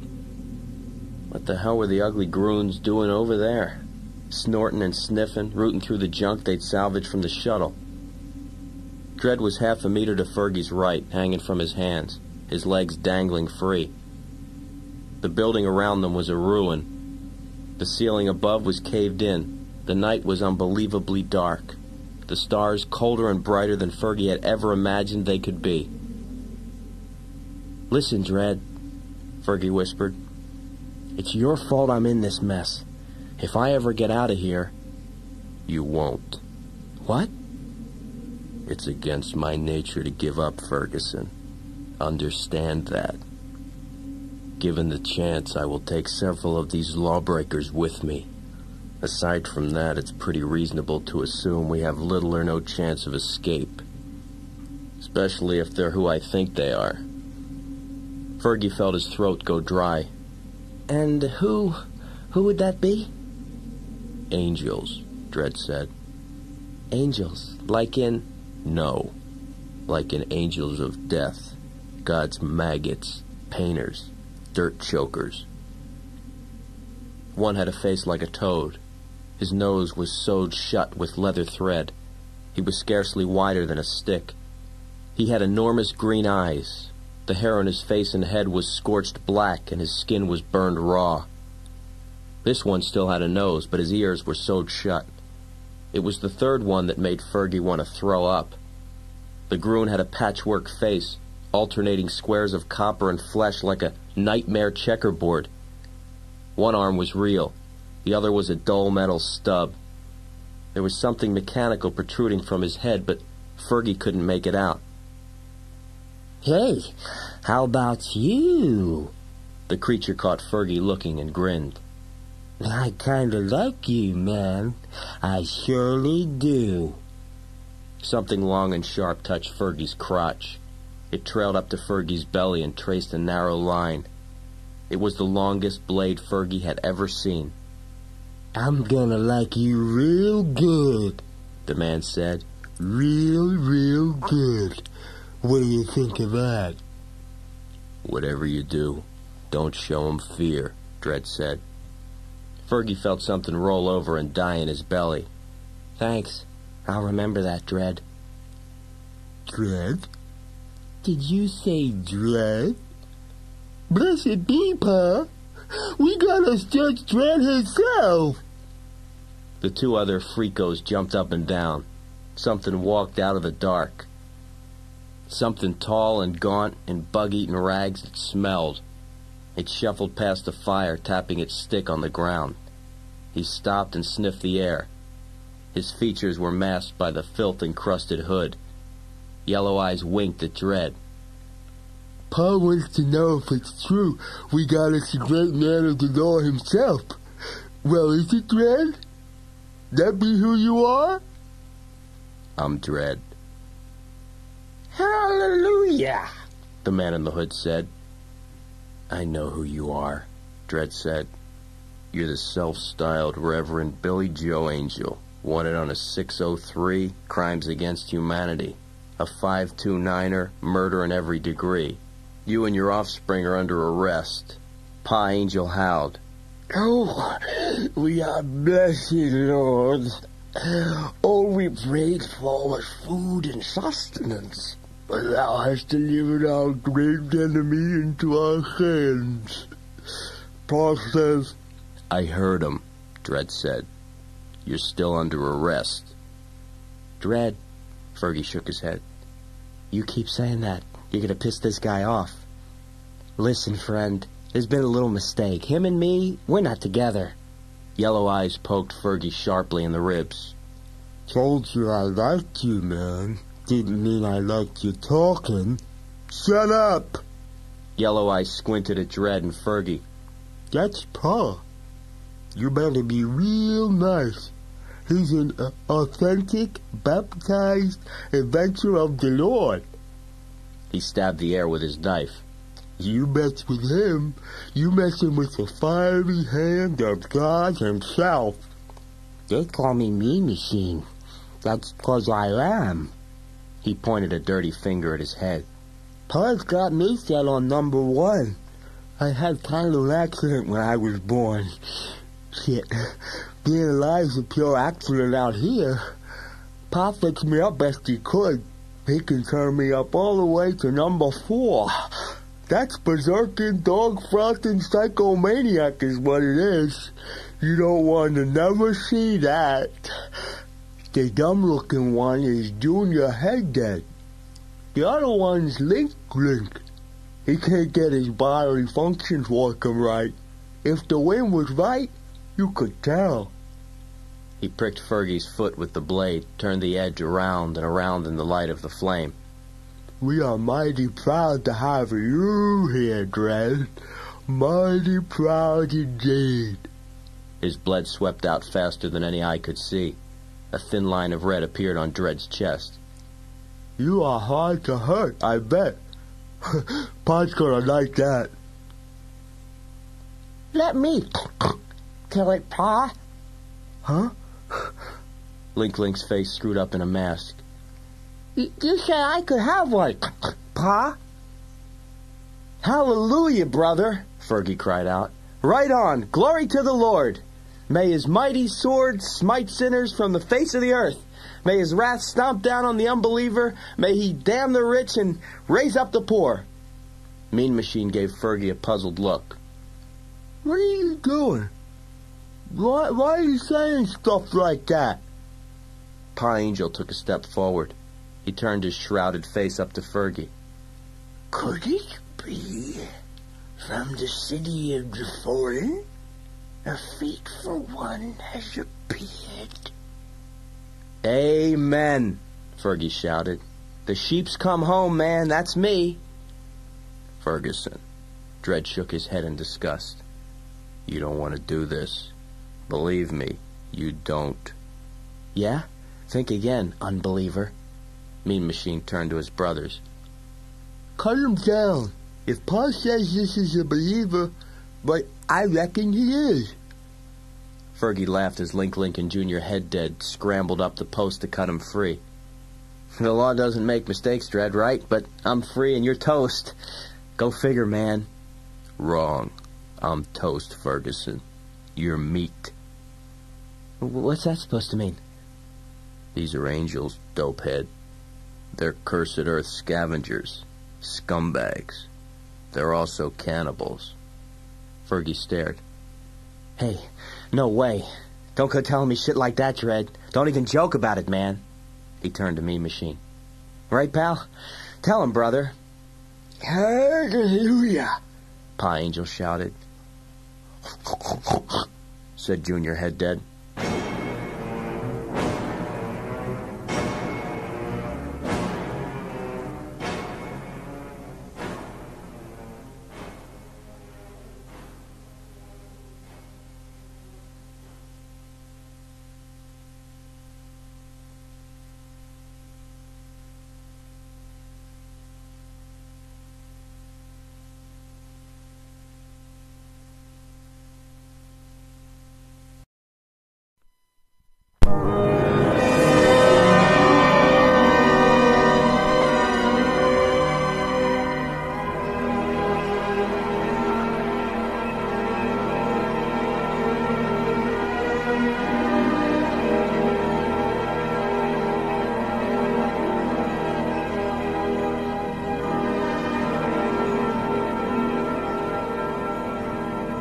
This is terrific, you know? I mean, meeting you guys, a bunch of other believers out here in the middle of nowhere. Now, what's the chance of that? Is that God's will or what? glory, Link said. Said Junior Deadhead. Fergie winked and did a little bantamweight shuffle. Link and Junior were leading him down a narrow passage through the ruined building. All Fergie wanted to do was get far enough away from the big spook himself and that lunatic with the muck and machete for an arm, get his bearings straight, lose these freakos, and get the hell out of town. So, Fergie said, we're going where? Out for some air or what? I mean, a quick tour is fine with me. I don't have to be back or anything. God is good. Glory to his name. Fergie looked at Link. Fella, you gotta get to a doc sometime. They could fix up that little problem you got with the nose. I mean, you know, no offense. Like, the leather work's very attractive and all, but, Link looked confused. Can nobody fix nothing except Pa? Pa's reordinated, and Pa says if I will walk in God's misery and pain, I can get the holy Gallium when I'm 15. Mean Machine will get it next year, and I'm after that. Fergie's throat went dry. All the meals he'd missed stirred a queasy soup in his belly. You're not saying that like what I think you're saying. Pa's got it all, Link said. The whole blessed mutilation of God. Ears and eyes and nose sewed up, and his mouth too. He's the only angel got that. So he has to sew up every wicked orifice against the evil world. He's shut out sin and cast Satan aside. He's become a pure abomination of the Lord. Look, I got some private hygiene stuff, and you fellas have plenty to do, so if you can just point me outside... Link kicked Fergie, who bit a mouthful of floor. Link straddled Fergie's back. Junior wound a piece of rusty wire around his hand, then looped the other end around his feet. They dragged Fergie on his belly down the hall. Wait a minute, Fergie said. I'm a believer. I'm a maggot of God, just like you. That's why we love you, brother, Link said. They flipped him over on his back. Fergie looked straight at a bed of hot coals. He looked at the heavy iron spit, and the thing that was crackling there, crackling red and black, juices hissing down into the fire. Fergie threw up. Them unbelievers, Link said. just don't taste right, you know? It's impure flesh is what it is. Fergie closed his eyes. This is a gag, right? I want you to tell me that this is a gag.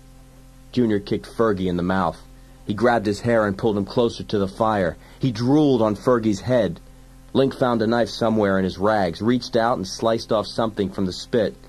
No, the unbeliever's flesh is unclean, Lord, but a person's gotta eat.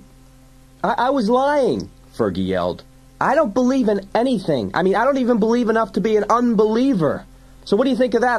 That is something you don't want to mess with, man. I also got this skin condition. I got athlete's foot, guys. Glory, Link said. Junior Deadhead said. Pa says the Lord's sure been good. Says it's a sign dropping you from the sky into his hands, said Mean Machine. Why don't you tell Pa to get the mush out of his mouth, Dredd said. You think God understands that crap? Even if he's listening, he's sure as hell not listening to Daddy Dust Bunny over there. Mean Machine's knife arm swept out in a wicked arc. Dredd felt something like the breath of Arctic air across his chest. He forced himself not to look down. He knew he would see a line of red, a cut no deeper than Mean Machine wanted it to be. He did what he liked with that thing, and he did it with surgical skill. You bringing wrath and retribution down onto yourself, Dredd. The Lord is fearsome in his gaze, Mean Machine said. He will smite you down and grind you under his heels. Your flesh will tremble with terror of his ways.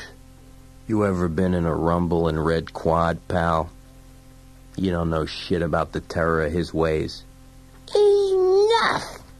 The Reverend Billy Joe Angel raised one filthy hand above his head, then lowered it slowly until it stabbed at Dredd. Finish him, son. Finish him now. Mean Machine glowed. I'll finish him, Pa. I surely will. Free, boy. You can go up to 3. 3? I can go up to... You mean it, Pa? Oh, glory, I'm gonna do a 3. Mean Machine tapped the top of his mechanical head. His mouth fell open, his eyes turned to glass. His whole body shook. His arms and his legs jerked straight out like a droid in happy oil.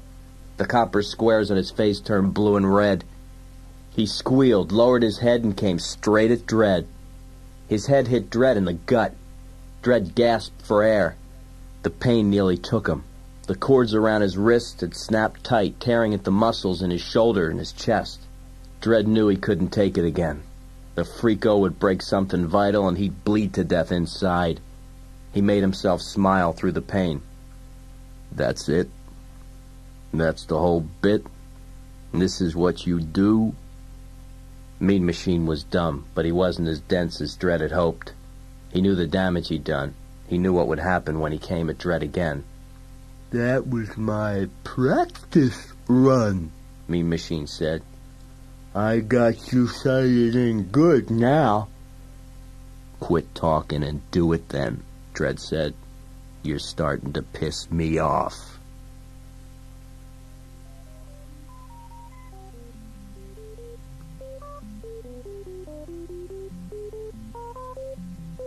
The computer room gave Hershey the creeps. Ohlmeyer took a seat at the computer station and pulled up an extra chair. I appreciate what you're doing, Hershey said. I want you to know that, Cadet. The screen blinked. Picture of Dredd as a baby swam into view. Dredd and his parents. The same picture Hershey had found in his locker. Hershey watched, stunned, as the elements of the picture began to fade and disappear. Ohlmeyer spread his hands. That's it. Sky, foreground, house, parents. All a fake, Judge. Every line of it. Everything except the baby. Baby's real. Rest of it is zero. Zilch. It doesn't exist.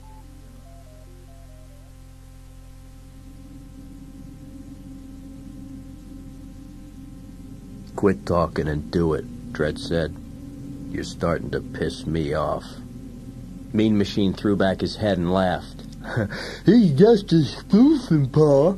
He's hurt bad. Real bad. I heard stuff crunkle inside. The Reverend Billy Joel Angel raised his wooden shaft. Bring him to Gauze, boy. Bring him to Gauze. I'll do it, Pa. I will. I'll bring him to God real good. His yellow eyes flashed. Is this a number 4, do you think, Pa? You think maybe it is? 4. Pa bellowed. 4, shouted Mean Machine. 4. Mean Machine reached up to his shiny silver head and dialed himself a 4. His mouth fell open. Blue fire crackled in his eyes. A low sound started in his gut, trembled up his body and out his throat in a raged roar. He swept in a dizzy circle around the fire, twisting and turning and shaking himself in a frenzy and a froth. Then, with a howl, he lowered his head and came straight for Dredd. Glory! Glory! Glory! Dredd knew exactly how this maniac's charge had to end. He would hit him with the impact of a truck, and all of Dredd's organs would spurt out of his ears. He tensed the muscles in his belly and his thighs. Everything hurt. Dredd opened his mouth and roared, lifted his body at the waist, snapped his legs straight out. His boots met the top of Mean Machine's head. Mean Machine's speed kept him going for a second and a half. He stopped, then shook all over, and staggered off in a ragged, dizzy course. His head found the wall. He turned on his heels and stumbled off toward Dredd again. The deadly blade whirred above his head. Smoke came out of Mean Machine's nose. Dredd jerked his body aside, felt the blade hum by, wrapped his legs around the metal head. Dredd closed his eyes against the pain and lifted Mean Machine off the ground. The pole holding Dredd's hand snapped. He fell in a heap, came to his feet, and ripped the leather thongs from his wrists. Mean Machine came at Dredd again. Dredd lifted half the broken pole, swung it in an arc at Mean Machine's head. Mean Machine went down, shook himself, and came to his feet again. Okay, Dredd said. I get the message, friend. You can take it in the head. Forget about the head. Mean Machine jerked up straight, scanned the room, and settled on Dredd. Don't like you anymore. Like you real good, but don't like you no more at all. We got a problem then, Dredd said. You don't like me, and I'm still fond of you. He whirled the broken pole above his head. Mean Machine came at him. Dredd let go. The pole struck Mean Machine solidly at the knees. Mean Machine yelled and went down. His eyes rolled back in his head. Dredd moved in to finish him off. The earth exploded at his feet. Dirt and stones geysered into the air. Dredd threw himself to the ground, rolled and came up on his knees. The Reverend Billy Joe Angel had an antique automatic weapon in his hand. He was screaming out at him and blasting every corner of the room. Dredd tried not to move. A blind man with a weapon like that was a hazard to everybody's health. Mean Machine suddenly came to life. Pa Angel centered on the sound. Lead stitched a nasty fence around Mean Machine. Shit, Pa. It's me. It ain't him. He's over that way. Dredd picked up half a brick, tossed it across the room. Pa Angel turned in a blur and blasted the brick to bits. Dredd went low and scurried along the wall into the narrow hall. He stepped out of the corridor and into the small room. Across the room, something that used to be a prisoner or a guard sizzled on a spit. A few feet away, one of Pa Angel's loonies was basting Fergie's naked backside with half a broom. The other hummed a hymn. Fergie's hands and feet were bound to the spit. He squawked and rolled his eyes. Dredd walked up behind Link, picked him up by the collar and tossed him against the wall. Link's head made a terrible sound. Junior Headdead turned and stared. He drew a long-barreled pistol from his belt. His reaction time was 6 months slower than Dredd's. Dredd took the weapon from his hand, turned it around, pulled the trigger, and shot Junior in the head. Dredd stood watch while Fergie got into his clothes. Someone roared down the hall. Pa Angel or Mean Machine, Dredd couldn't tell. Come on, he said. I don't want to stand around here.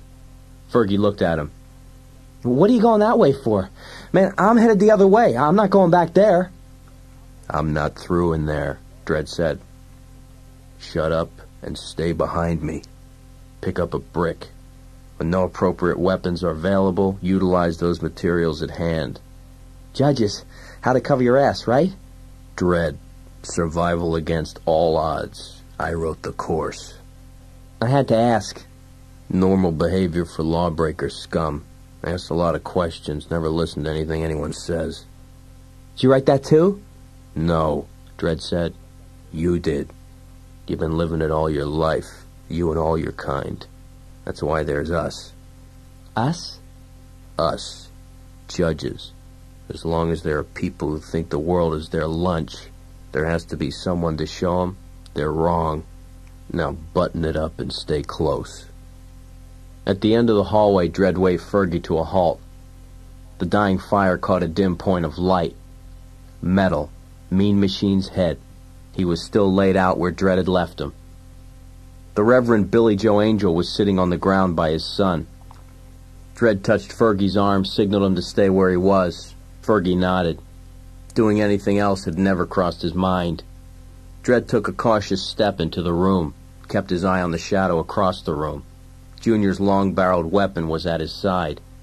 He took another step, come up behind the shadow, take the old man out, make sure Metal Dome was dead, look for any more weapons, and he heard the rush of air, had a quarter of a second to duck, curse himself, and remember Chapter 9 of his own damn book.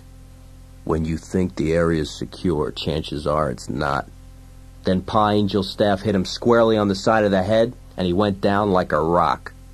Dredd felt the ground coming up. Plenty of time to think. Hour and a half. Time works different somehow. Wham, drop, fall in your face, stationary target, get the hell up, he clobbers you again and you're flat-ass dead. Dredd pushed the darkness aside, just enough to wake up motor control for a tiny little nudge to the right. Not bad. Good. He hit the dirt hard. Pa Angel's staff came down again. Missed. Pa Angel kicked him in the knee. Dredd howled and rolled away. He thought about Herman Ferguson. What was he doing that was more important than this?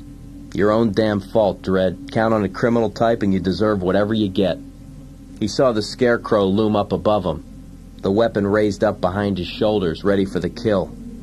He watched the dirty hood fall away, saw the scarred and razored flesh, saw the leathered thongs tangled in strange configuration, lacing the horror's ruined face, covering the darkness where ears and nose and mouth and eyes and madness used to be. The Reverend Billy Joe Angel bellowed out his rage and swept his weapon down, and Dredd knew he didn't have time, that this was the one where he wouldn't walk away, the one where a blind man had fooled him with a stick and a pile of smelly rags when he wasn't really there. Something exploded in the rag man's belly and scattered him in several bloody parts. Dredd pulled himself up, stared at the judge hunters dropping from the ceiling, blasting through the wall, following the drill the way they'd been trained to, fast and quick and clean. 1, 2, 3, maybe more outside, but only 3 in here. Dredd threw himself at half a wall as gunfire stitched a pattern at his feet. A visored figure came right at him, firing his weapon. Dredd pulled Junior Head Dead's revolver from his belt, squeezed the trigger, and fired. The hunter paused a fraction of a second, thrown off his guard. Dredd came in low. The gun clattered to the ground. Dredd raised up, jerked the hunter's helmet off his head, and slammed it across the man's jaw. He heard the sound behind him. Knew there were 2. Picked up the lawgiver, fired it in a circle an inch above the ground. The first man went down. Dredd swung his weapon by the barrel and smashed the hunter's face. He glanced at the hunter he'd shot in the foot. The man cursed him and started up again. Dredd kicked him soundly in the head. Fergie walked out of the corridor clutching half a brick in his hand. You're not going to finish him off? Why the hell not? Dredd looked at him. Because I'm innocent. Remember? Fergie shrugged. Yeah, I remember. So? You think those goons give a damn about that? Thanks for jumping in, Dredd said. I appreciate the help. Hey, I was ready, you know? You were terrific, man. I said to myself, Fergie, You can hop in the ring and finish these guys, but if you do, you're gonna knock Dredd's timing off. You're gonna... Shit, Dredd! Dredd swung around in a blur. The hunter was up on his knees, finger on the trigger of his weapon. His head exploded in a shower of red. Dredd stared at the man in the doorway, a dark silhouette against the stars. The Remington hanging from his hand, the long duster coat. Ex-Chief Justice Fargo showed him a weary grin. Welcome to Cursed Earth, Joseph. Hell of a place we've created here. I guess hell's the right word for it, all right. Those columns, that piece of carving up there. This is the courtroom, Joseph. Or used to be. That part of a face up there. That's the blind lady, Justice. Before your time. Mostly before mine, too. She treated everyone the same. No favors, no secrets. Majority of ordinary people. Hard to believe, that one, but it's true. They decided, not us. We should never have taken the law out of their hands. Dredd shook his head. You had to. You brought order out of chaos. He saw Dredd's confusion. To be a judge, to decide the fate of thousands of lives during your career, I think that's too much power in one man's hands. Too much, Joseph. For me, for you, for any man. Dredd read the doubt in the old man's eyes, the sorrow and regret. I once tried to compensate for that, he said. To strike some kind of balance, to eliminate the mistakes we might make, to put justice beyond the possibility of error. We tried to create the perfect judge. We called it Janus. Dredd frowned. I don't understand, sir. I've never heard that name before. Fargo shook his head. No, you haven't. It was 40 years ago, Joseph. To create the perfect judge, DNA samples were taken from all members of the council. Samples were analyzed and studied. One was chosen for the Janus project. Mine. It was then refined again and again, altered to enhance the best qualities and screen out the worst. Weaknesses, frailties, any physical or mental characteristics that might obstruct the purpose of the project. We created you, Joseph. Dredd's breath caught in his throat. Me? Sir, that couldn't be. I had real parents. I wasn't made by any project. Yes, you were, Joseph. No. Joseph. Dredd gripped Fargo's arms. My parents were killed when I was just a kid. They told me at the academy. You told me. It was a lie. But I have a picture of my parents. You have a fake. A lie. Fargo shook him off. We lied to both of you. Both of who? Fargo wouldn't look at him. There was another person created in that experiment. But something went wrong, terribly wrong. Dredd blinked in sudden understanding. I have a brother? Yes. And what went wrong with him? Is he dead? Did he die? No. He didn't die. You were best friends at the academy. Inseparable. Both of you star pupils. Then he turned. Went bad. We didn't know it until then. We'd created one perfect judge and another who genetically mutated into the perfect criminal. Fargo stopped. And for his crimes, you judged him. Dredd came to his feet, fists clenched at his side. Rico? You let me judge my own brother, and you never told me? I couldn't, Joseph. You were like a son to me. A son. Dredd's hand swept out and grabbed the water jar from Fargo, shattered it against the wall. Rico had to be killed, Fargo said. To protect you, to protect the city. To protect yourself, you mean? Yes, that's true. God help me, I cannot deny that. I did it for myself, for all of us, for... Wait. It struck him then like a physical blow. Rico. He's not dead. He stared at Fargo. Rico's still alive. Fargo looked at his hands. No, he's not dead, Joseph. He's alive. I signed the order myself. He's in Aspen Prison, special quarters there. I just couldn't destroy him, whatever he was. He's part of me, part of you. Dredd struck his fist against the wall. Damn it. Don't you see it? He gripped Fargo's shoulders.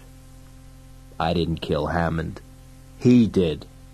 It was his DNA that convicted me. Our DNA. It was Rico. I don't know where the hell he is right now, but he's not in Aspen Prison. All the color drained from Fargo's face. He looked up at Dredd. Griffin, it has to be.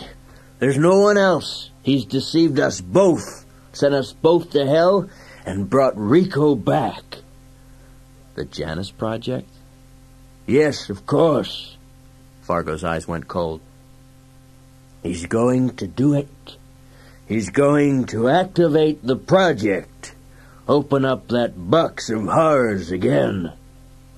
Dredd shook his head. No, he won't. Griffin can't do anything without Rico. We get to Rico, and we stop Griffin cold. There are ways to get into Mega City. We both know that. It's not that easy. You don't know, Joseph. I know I can sit on my butt in this pest hole and die. Dredd's voice clattered off the walls. I know I will not do that, sir. He took my badge away from me. That's all I ever had, and I will get it back. Fargo slowly pulled himself to his feet. Mean Machine screamed, a high-pitched, senseless babble of sound, a hymn of joy and death. Fargo sucked in a single breath. Mean Machine's blade arm ripped through Fargo's back, lifting him clean off the ground.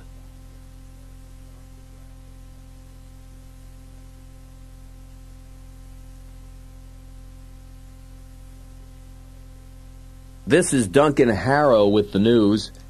According to our sources, a squad of 7 Lawmaster-mounted judges arrived on the scene at the Mega City Bank. Minutes later, 4 more street judges reported in at the site.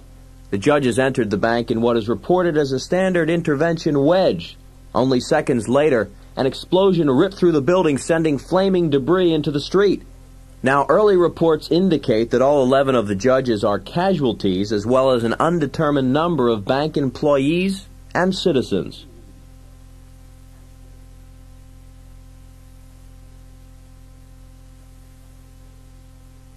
Duncan Harrow here with a special bulletin.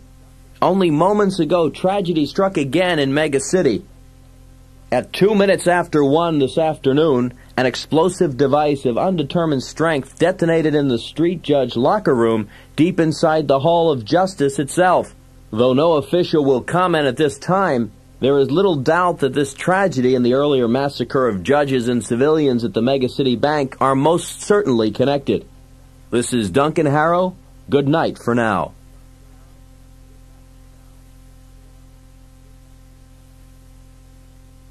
This is Tommy Waco with the news. This part of the story has not been on the news. Another person lost his life in that chaotic event in the Black Quad. A colleague, a friend, and a fine journalist. Duncan Harrow died in that same alley tonight. Duncan's car was found parked several blocks from the alley in question, but Duncan's remains, along with his blackened video camera, were found several feet within the alley itself near the scene of the disaster. It was like Duncan Harrow to put himself in harm's way in order to bring you the news. That's the kind of man, the kind of reporter Duncan Harrow was. A man very much like another journalist we sorely miss, Vardis Hammond. Now, maybe it's no longer safe for a journalist to speak to you in this manner, but here it is. Vardis Hammond felt that much of the lawlessness in Mega City could be laid at the feet of those very persons responsible for upholding the law. I'm speaking of the High Council of Judges itself. This is Tommy Waco with the news. Back to you, Katie Clow, for an on-the-scene report from the site of the tragic Black Quad massacre.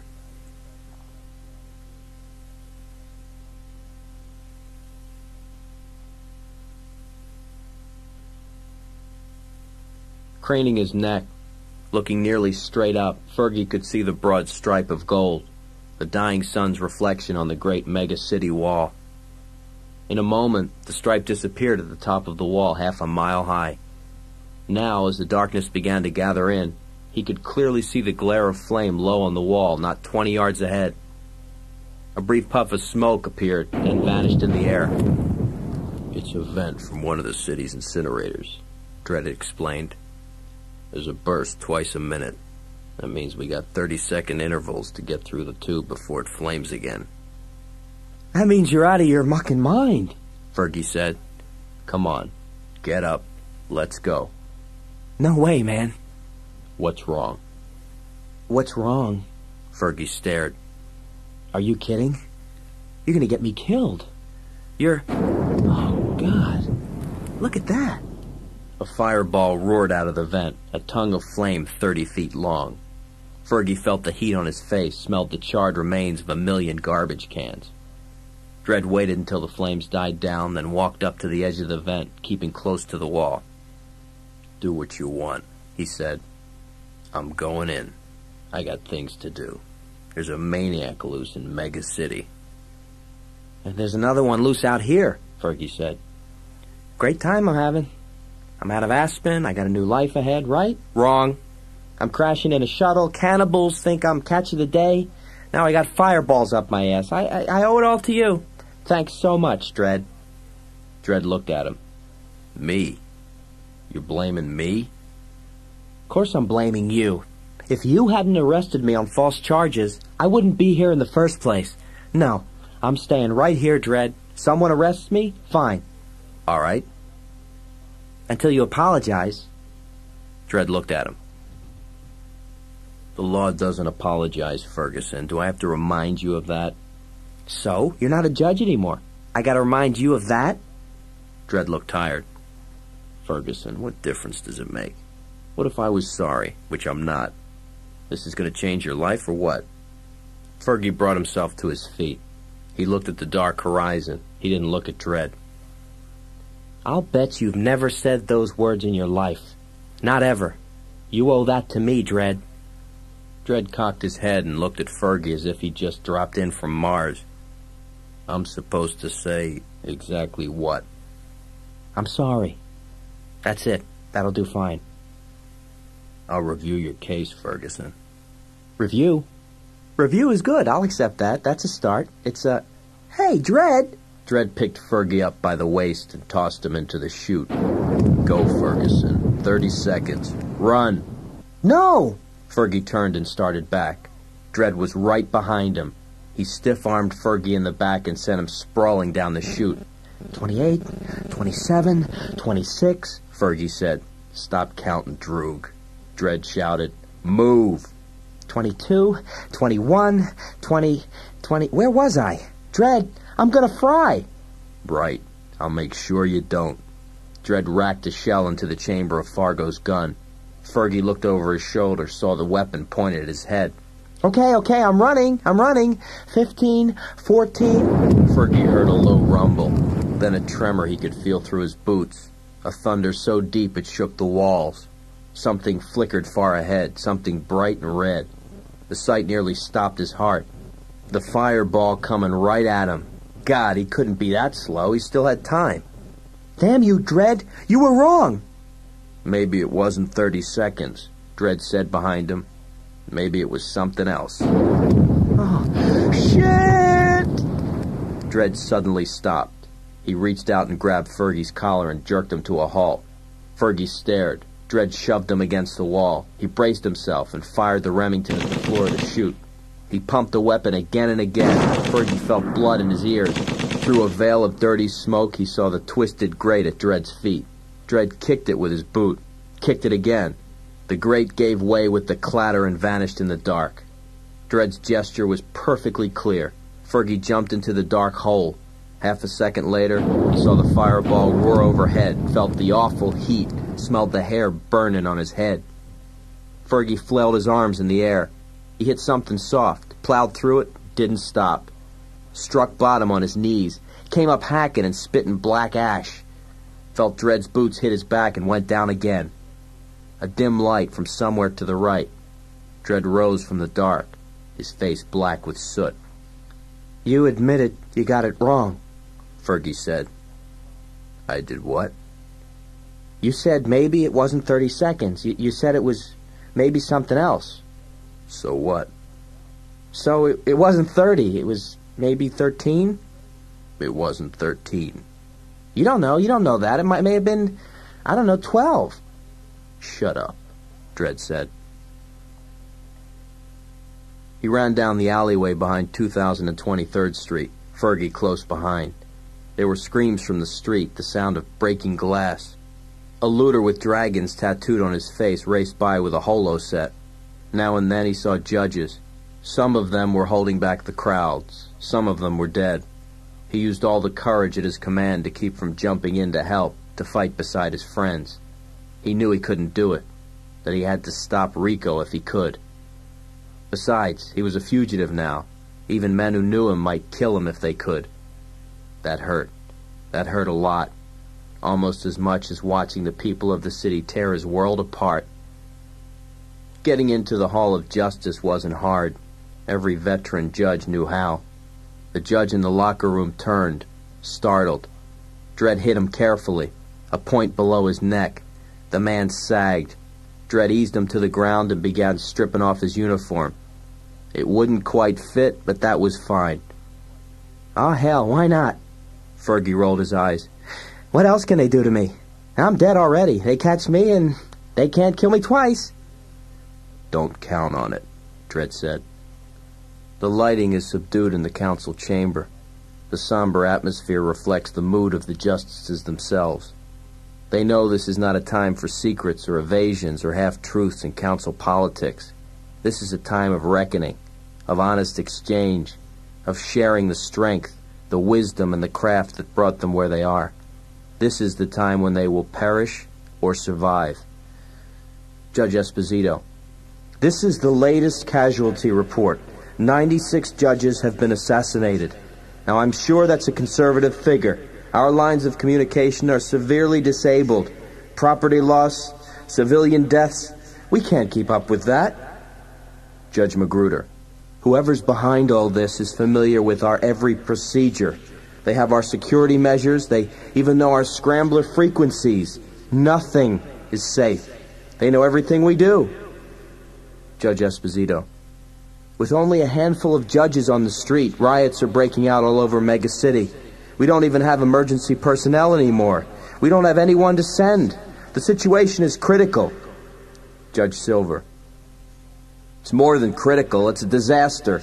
We cannot replace these judges, even if we put the cadets on the street, which is an action I cannot bring myself to think about.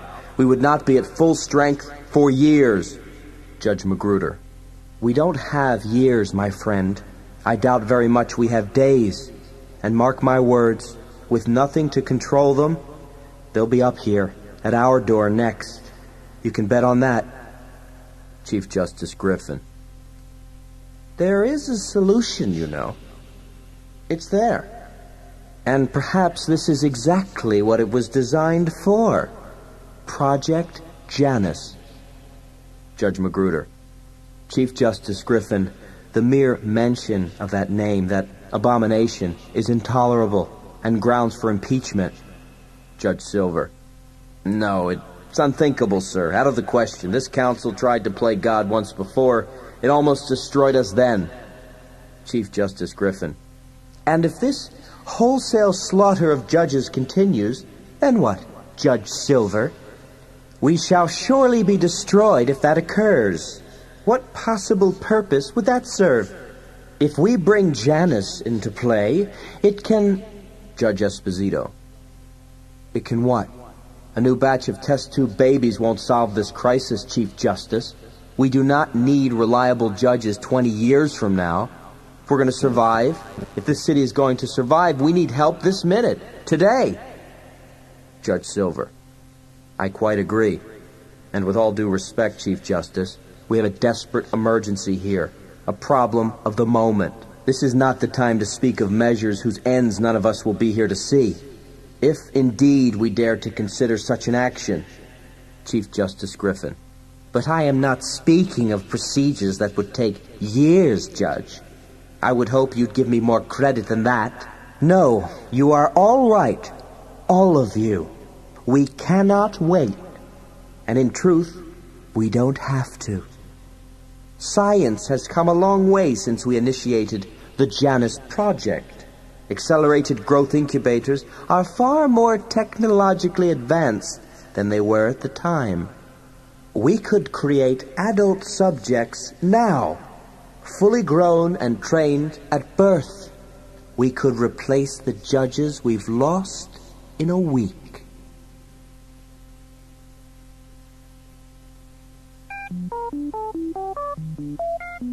The holo blinked into life before the council table, a perfect sphere, a small blue world turning slowly in the inner space of the council chamber. Central? Griffin said. Utilizing current technology, give me a time factor on the ability of the Janus Project to produce a fully grown adult subject. Priority reply. At once, a solid field of zeros and ones began crawling across the sphere. Given the current status of genetic engineering, an adult subject could be incubated and completed in 8.22 standard hours. My God! Judge Esposito sat straight up. Stop this, Chief Justice. Stop it now. Griffin didn't look at him.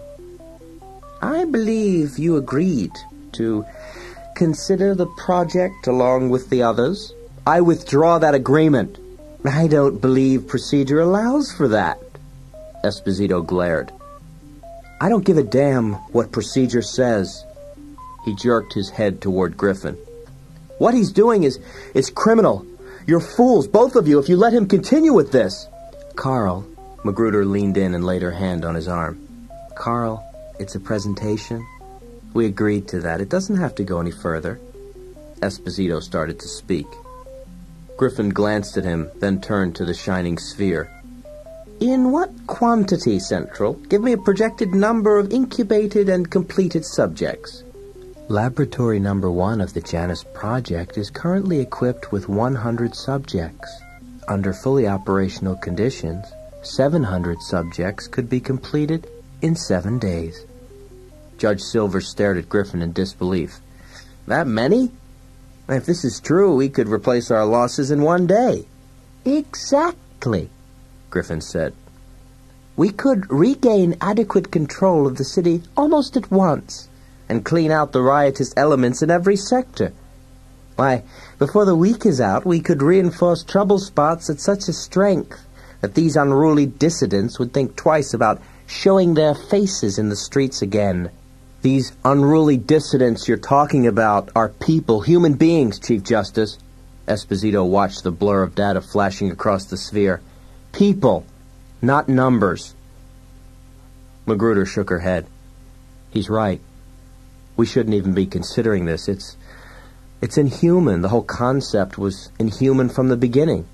It is madness, sir. It is not the council's job to play God. Judge. Griffin spread his hands and smiled. Madam, we sit in judgment of our fellow citizens because we must, because order is necessary for the continuation of a peaceable society. If there was no need for such supervision, we could disband and go frolic in the park. Don't you patronize me, Chief Justice. Magruder came to her feet. She glared at Griffin and jabbed her arm at the shimmering globe. Central, restore the security blocks on the Janus Project at once. Griffin smiled.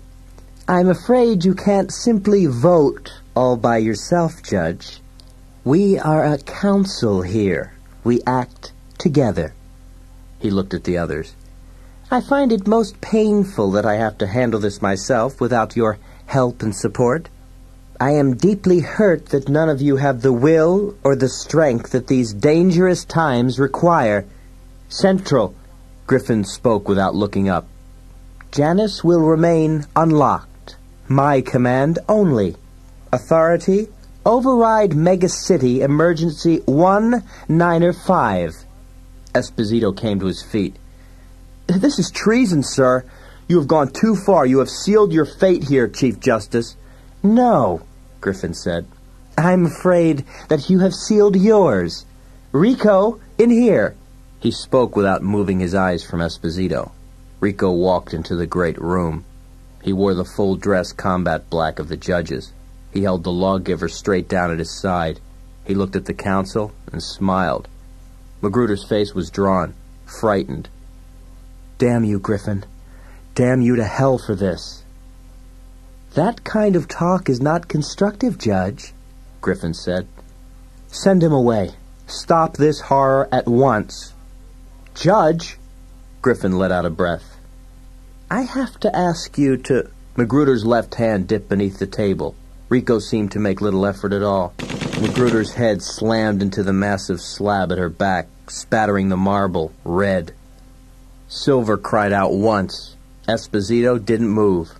His eyes were on Griffin as he died. Rico smiled, studying his weapon as if he'd never seen it at all. Who said politics is boring? I might run for office sometime. A pall of acrid smoke hung over the room. Griffin sniffed the air and turned away from the carnage. I want you out of here now. I don't want anyone to see you near this place. Go out the way you came. Ilsa will be there. Ilsa's getting on my nerves. Get out of here, Rico. Do it now. Rico shrugged and disappeared behind the marble slab. Griffin walked quickly toward the doorway to the hall. The big wooden doorway exploded and slammed to the ground. Griffin stepped back. Dredd stalked into the room, the shotgun smoking in his hand. He looked at Griffin, then past him at the horror of the council table. He raised his eyes slowly, aimed the Remington squarely at Griffin's head. You murdering bastard, you. Dredd stopped, shook his head. Rico, he did this. You wouldn't have the stomach for it, would you? Where is he? Where is he, Griffin? Don't be foolish, Griffin said. Rico is dead. He's been dead for years. Talk to me. Where is he? Dredd, listen to me, all right? Griffin raised his hands and backed away. Things are going to change, whether you like it or not. Nothing's going to stop this. Not you, not anyone. Janus, is that what you're talking about? Dredd turned his thumb straight down. I won't let it happen. I will stop you any way I can. There's nothing you can do. Not now. Nothing that... A shout echoed through the corridor. Heavy boots pounded the granite floor. Dredd jerked around and faced Griffin. Griffin smiled, grabbed his belly, doubled up, and writhed on the floor. In here! He yelled. Hurry, for God's sake! Dredd stared at the man, then suddenly understood. He cursed Griffin under his breath and ran, dodging into the small anteroom off the council chamber. Half a second later, judge hunters swarmed into the room, lawgivers at the ready. Get him! Griffin pointed shakily from the floor. Damn it! Go! He murdered the whole council! The hunter squad turned and charged out of the room. An officer bent down over Griffin. Griffin recognized the face. We'll take care of you, sir. I got medics on the way. Rick, Captain, never mind that. Get Dredd. Kill him! The officer hurried away. Griffin waited until the footsteps echoed down the hall. He then stood and walked to the black table. He looked into Magruder's dead eyes. He touched her with his finger, then drew a red smear across his chest. Word would get out that he was wounded. that he wouldn't even let the hunters stop to give him medical care. He smiled at that thought. He could picture them at dinner in their barracks. It was pleasant to imagine the things they might say.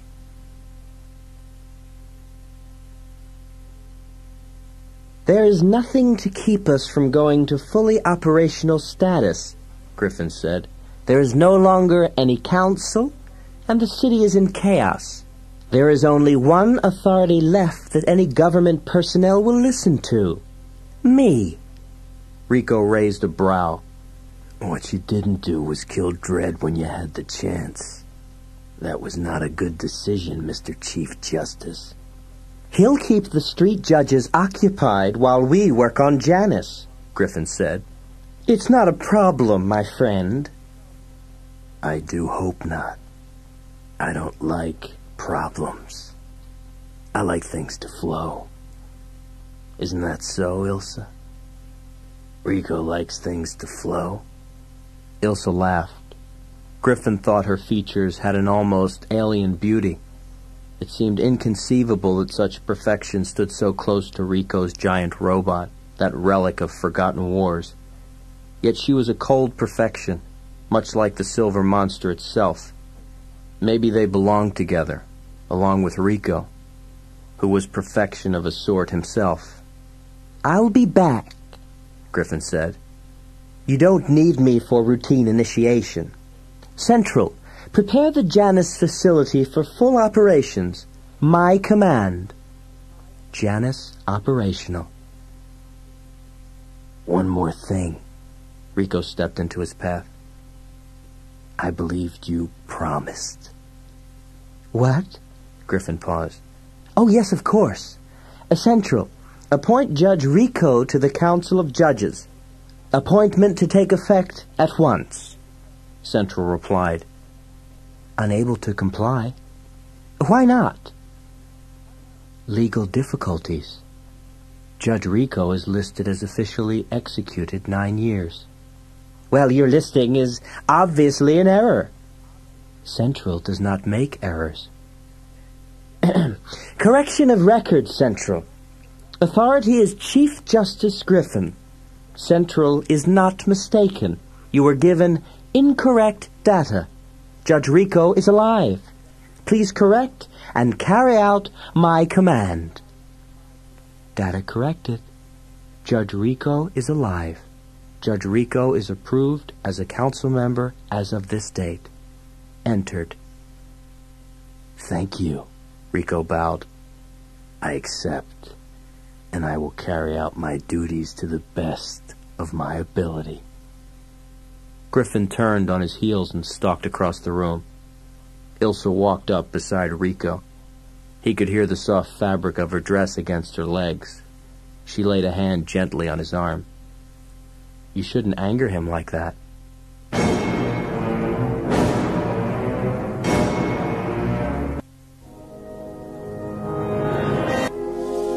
Ilsa walked up beside Rico. He could hear the soft fabric of her dress against her legs. She laid a hand gently on his arm. You shouldn't anger him like that. I like to. You don't have to, Rico. She tried to pull away. His fingers pressed into the soft flesh of her arm. You don't want to say things like that, Ilsa. Griffin thinks I'm insensitive. He's wrong. I have feelings. Don't I, Fido? The big robot made a rumbling noise. You and I should not be in conflict, Ilsa. No, we should not. Well, then we won't be, will we? Rico smiled. We will work as a close, smoothly running team. He turned and walked to the computer bank, gazed at the 1,000 blinking eyes. Status of the Janus Project, Central. The DNA samples have been removed from frozen state. Operation is online. I am prepared to begin the cloning procedure upon command. Put that on hold, Central. Slight change of plans. I wish to purge the DNA samples you have on hand. Ilsa stepped forward. What are you doing, Rico? What is this? Rico didn't answer. Proceed, Central. DNA samples purged. Central, activate the DNA sampling console. Sampling console activated and ready.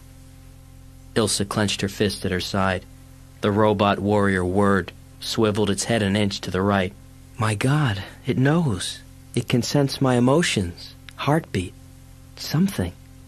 She watched as Rico walked to the dark metal wall. A panel opened with no sound at all. A white ceramic shelf appeared.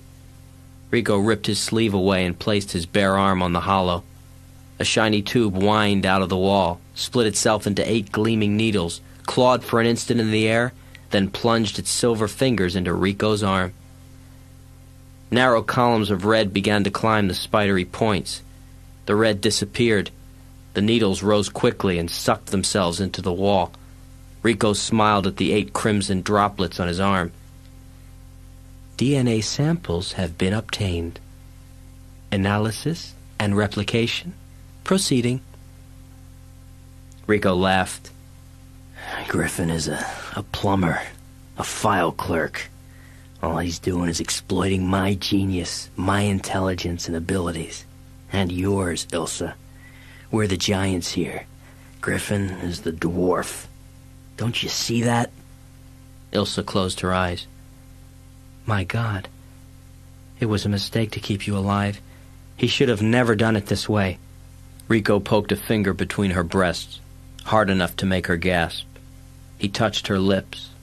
Ilsa held her breath, stunned by the power, the force, the raw heat that seemed to draw them together. When he finally drew her to him, his presence overwhelmed her, took her in a rush. He bared his arm again, showed her the red spots of his blood where the silver spider had drunk its fill. He didn't have to ask her, to tell her. She knew what to do, what she ached to do, though she had never known this need before. You are an extraordinary woman, Ilsa.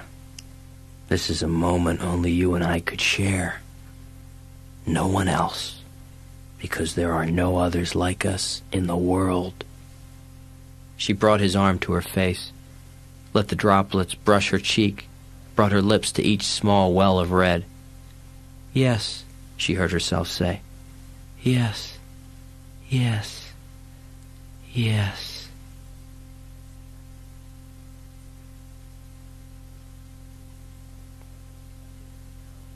He stood in the narrow hallway, clutching the Remington.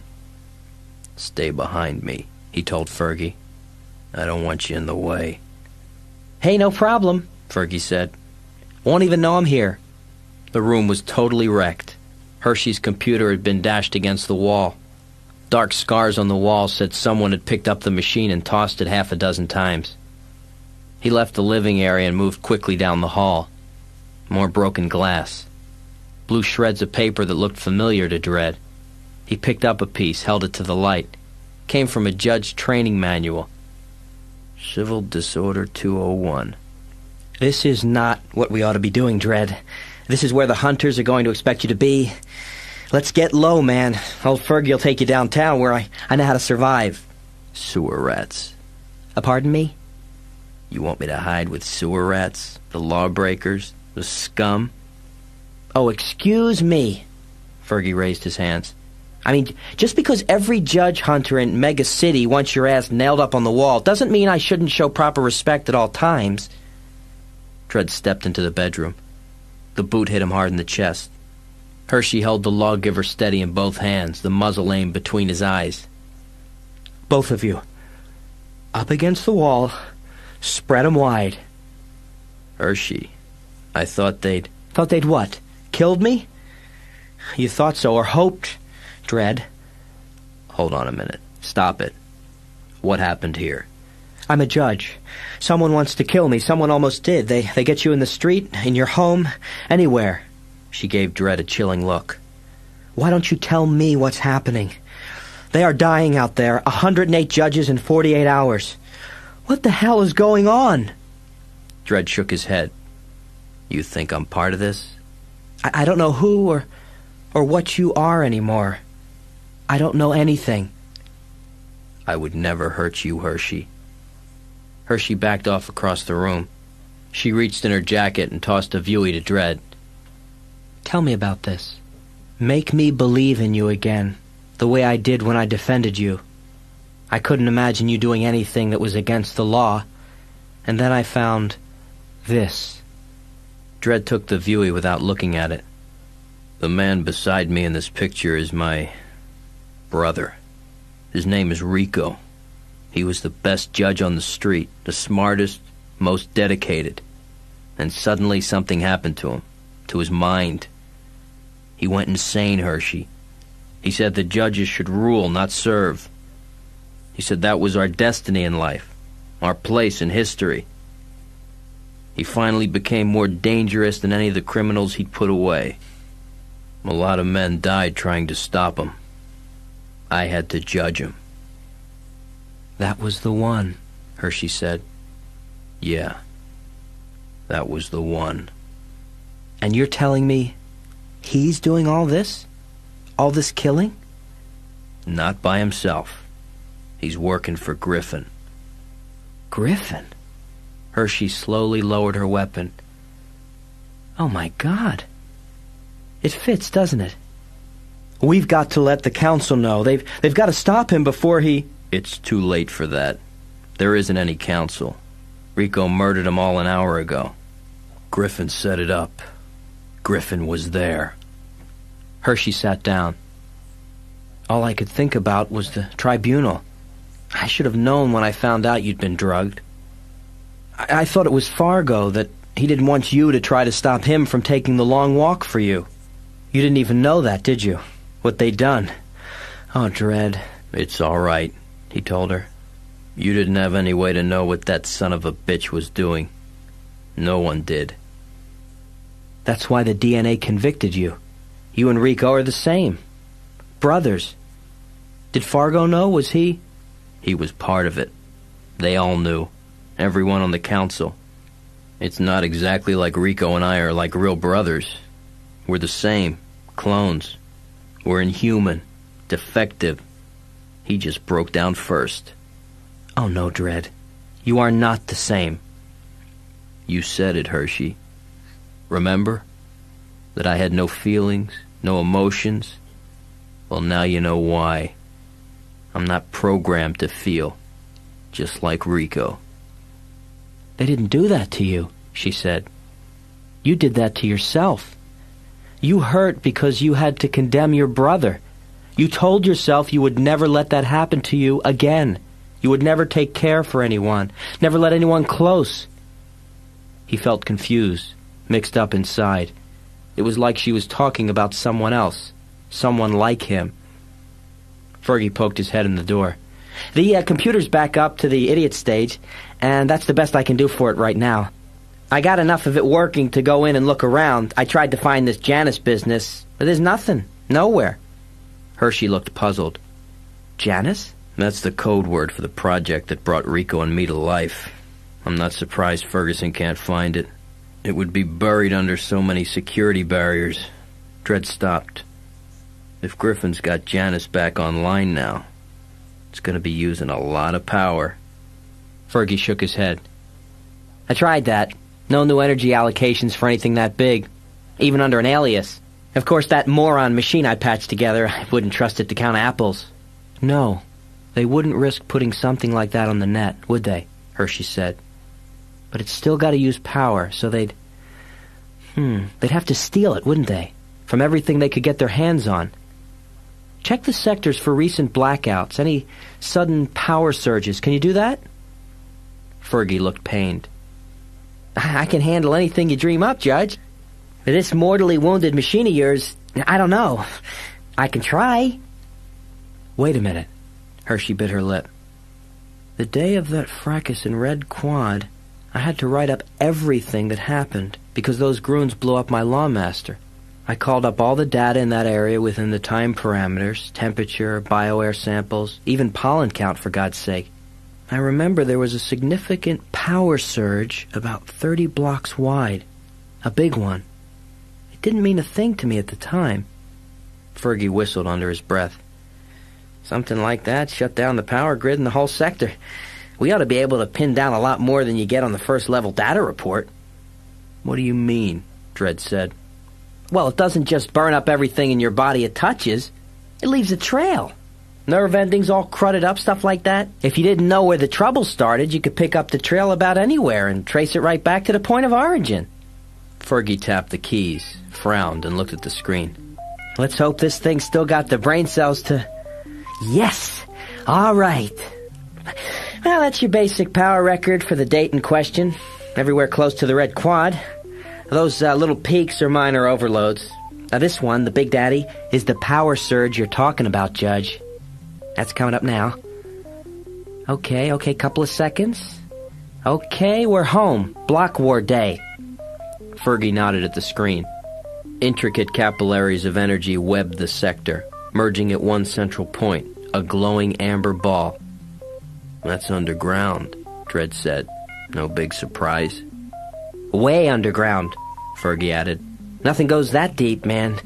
Nothing I ever heard of. Wait. What's that? That thing right there. Oh, that's after image, Fergie said. I could clean it up if everything was working right. No, you couldn't, Hershey said. It's there, where it's supposed to be. You see that profile? That's the Liberty Lady. And what's left of her. The city relocated it, 75 years ago? Fergie slapped a fist into his palm. I've seen her. They built one of those death traps across from Heavenly Haven. Built it right around that lady of yours, swallowed it up again. Hershey looked at Dredd. They built the Janus Project directly beneath it. Underneath the Liberty Lady. Yeah, Dredd said. Where else? Griffin could almost feel the energy, the awesome surge of raw power that throbbed beneath his feet. That much power. It was frightening to imagine. New life, the pulse of creation itself. Ilsa and Rico turned as he entered. The big robot stood silently behind Rico. Dredd got away from the hunters, Griffin told them. Took some good men with him, too. Bastard's got 9 lives. Not to worry, Rico said. Little brother won't get in our way. Rico made a note on a comm board and passed it to Ilsa. He's gonna be seriously outnumbered quite soon. Current figures, please, Central. Current figures, Council Judge Rico. The new DNA sample has been multiplexed as ordered. Gametes are dividing. New? Griffin turned on Rico. New samples? What the hell's going on here, Rico? I didn't order any new samples. No, but I did. That DNA in there was 30 years old. Sooner or later you have to clean out the fridge. Ilsa laughed.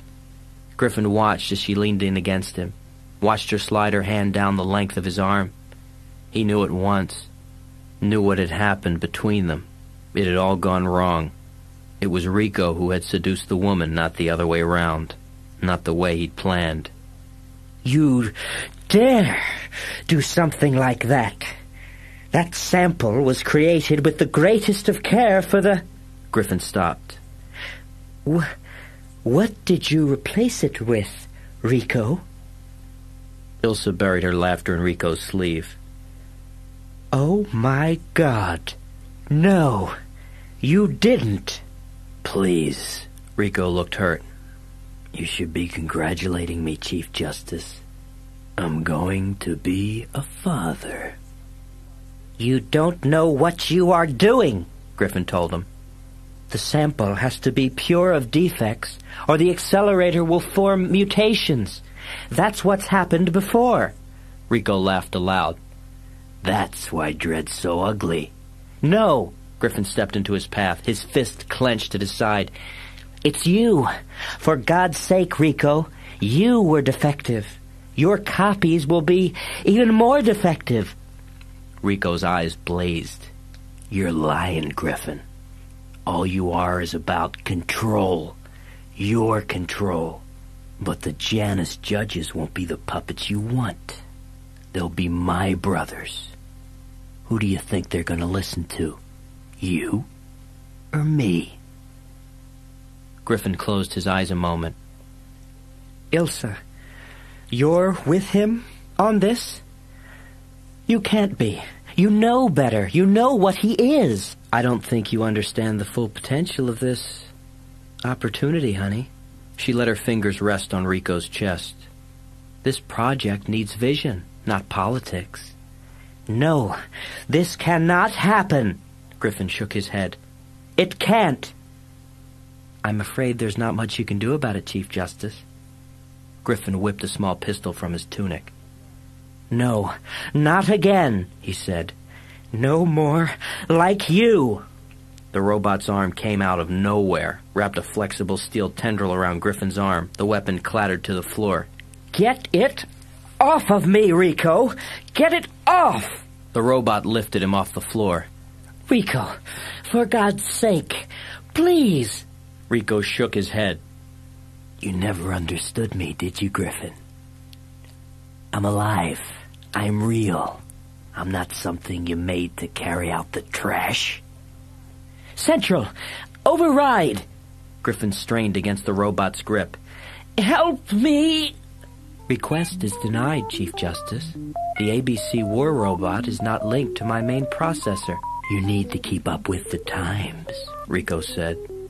You look away for just a tiny second. Technology passes you by. He watched the man dangling helplessly above, looked at his eyes, at the terror in his face. He felt a sense of completion, a great sense of peace. Fido. Here, boy. Yeah, tear off Chief Justice Griffin's arms and legs, please. And save the head for last.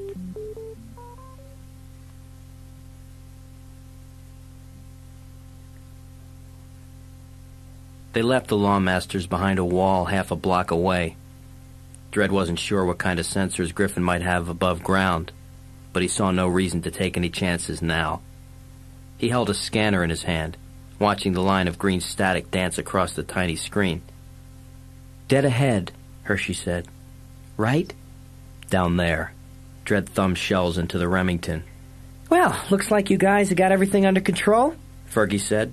Now I'll watch the lawmasters. Nobody's going to get past me.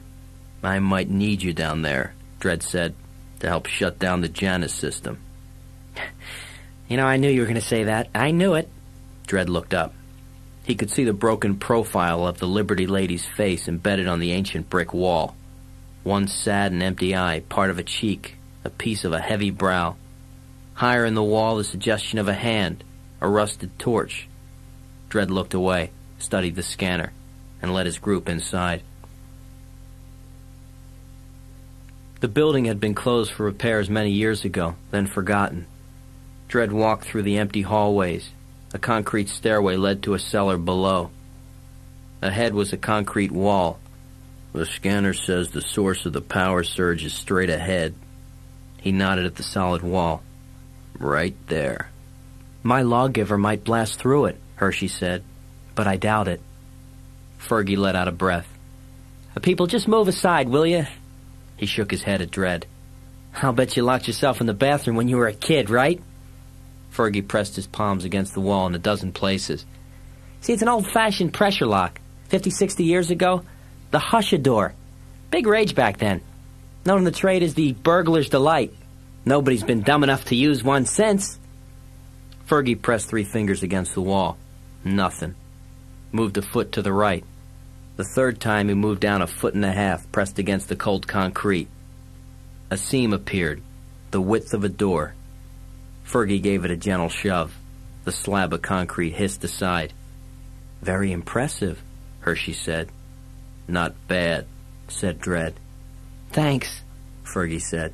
I'm underwhelmed by your support. The door slid shut behind him. Oh, and if anyone's interested, that thing hasn't been used in a hell of a long time. And who's ever coming in and out of this Janus deal has another way than this. Good, Dredd said. Maybe they won't expect us. Drink to that, as soon as we find a bar. Scanner? Said Hershey. That way, said Dredd. The passage went another 100 yards, twisting in every direction. Dredd noticed the absence of rats. He didn't need the scanner now. He could feel the deep tremor of power. The rats didn't like that at all. Air, Fergie sniffed. Fresher than where we've been. Processed air. Dredd nodded. The corridor took a sharp turn to the left. "Douse the light," he said. He moved past the corner. Hershey followed. "We're close," she said softly. "I can feel the electricity in my hair. We'd better..." "Dredd!" A blur of metal whipped around Hershey's waist, jerked her off her feet. The lawgiver fell from her hands. Dredd brought his Remington up to fire. The robot was faster. An automatic weapon chattered in its free hand, stitching a deadly path. Fergie stood frozen, staring wide-eyed at the monster overhead. "Down!" Dredd yelled. He was a millisecond late. Fergie cried out, grabbed his chest, spun around twice, and slammed into the concrete wall. Dredd bent low and stalked toward the big robot, blasting with the Remington, racking one shell into the chamber after the next, knowing he wasn't even denting the metal warrior's hide, that he didn't dare fire at the brute's face or its steel and copper gut. He might put a hole in the son of a bitch's vital parts, but he might hit Hershey instead. A bullet plowed a shallow furrow through the flesh of Dredd's upper arm. The pain rocked him on his heels. Hershey screamed, kicking out against the robot's grip. The robot fired a volley at Dredd. Dredd felt flecks of stone slice his cheek. He rolled, came to his feet, held the Remington at his waist, and blasted at the narrow slit in the robot's metal joint. A blue electric flash, a wisp of black smoke. Dredd fired again, saw the bright sizzle, heard the high-pitched whine as steel tendons snapped. The robot shuddered. His brain said forward mode. One foot made it off the ground. The other didn't budge. The robot teetered, then hit the floor like a quake. Forward mode was still intact. The robot pounded its good foot against the ground. A jackhammer gone berserk. Hershey was still in the robot's grip. Dredd ran to her. He heard the sigh of air, turned, saw the door slide open behind him. Rico. Rico and a woman. Both held weapons in their hands. He recognized the woman at once. Ilsa Hayden from Rico's trial. What was she doing here? "That'll be enough," Rico said. "Just put the weapon down." "No way. I shot this thing. I'm gonna eat it." "That's amusing, I'm sure." Rico turned to the robot. "Fido, you clumsy bastard. If you don't mind functioning a while, break Judge Hershey's neck, please, on the count of 3. 1, 2... "Hershey, you all right?" Yeah. I'm all right, Dredd." Dredd let the Remington fall from his hand. Rico laughed. "How human of you. Become a romantic, brother?" He motioned with his weapon. "Inside now. Fido, if the lady moves, crush her." Ilsa walked past Dredd. When she bent to pick up Dredd's shotgun, she looked directly into Fergie's eyes. "Nice. Bit crude, but, nice." "Watch her," Rico said. "She's a real tease, Dredd." "Where's your boss?" Dredd said. "Let you out of your cage for the day?" Rico shook his finger at Dredd. "If you're trying to get on my good side, won't do you any good, because I don't have one." "Where's Griffin?" "Chief Justice Griffin is retired, so to speak. In his absence, I've assumed his responsibilities." "You mean you killed him?" Rico looked pained. "Me? Of course not. He had an accident with Fido. Doggy's not entirely housebroken, I'm afraid." Ilsa raised her weapon, closed one eye, and let the muzzle drop to the level of Dredd's chest. "Rico told you to move, honey. I think you should do what he says." Dredd didn't answer. He walked toward the door where Rico and Ilsa had entered. "He looks like you," Ilsa said. "He is a lot like me, naturally." "I'm nothing like you," Dredd said. Rico turned on him. "Wrong, brother. The only difference between us is that you destroyed your life to embrace the law. I destroyed the law to embrace life." He swept out his palm, bowing slightly to Dredd. "After you, please. Step into the future, brother." This is how tomorrow looks. This is the way Rico's world is going to be. Dredd stepped inside. 500,000 razor points of light burned in the darkness overhead. Dredd drew in a breath. 100 columns of luminescent brightness rose up from the floor. Glittering capsules, pods of azure blue, shimmering tubes of life. They stood erect in the clear blue fluid. Clones, mutants, beings unborn and already alive. Dredd stared at a watery face, sharp planes, rigid neck, dark hair drifting like seaweed above his head. It opened its silver eyes and looked back. Rico laughed. This is the nursery, brother. Don't you recognize it? This is where you were born. Now don't look at him with such distaste, Joseph. That isn't just me in there. It's you. Dredd felt the agony, the pain, and knew it wouldn't go away. Rico had guessed his thought, seen the revulsion, the horror there, and Dredd knew he was right. It was true. Looking at the clone was like looking in a mirror at himself. Rico walked away from Dredd, turned, the shimmering pods at his back. Look at them, Joseph. Your brothers. In a few hours they'll be born. An endless supply of perfection. Now we have a choice. To create a race of robots like Fido out there, or a race of free-thinking people and call them humans. Why did you do it, Joseph? I thought about it all these years. Why? Why did you judge me? I didn't have a choice. You killed innocent people. Only as a means to an end, brother. You're forgetting that. That's a lie you tell yourself. It was massacre. Murder. You can't call it anything else. You betrayed the law. Rico laughed. I was your blood. Your brother. The only family you ever had. You sent me to my death and you talk to me about betrayal? You are the traitor, brother, not me. Do you want to be the slave all your life? Do what you're told to do, Joseph?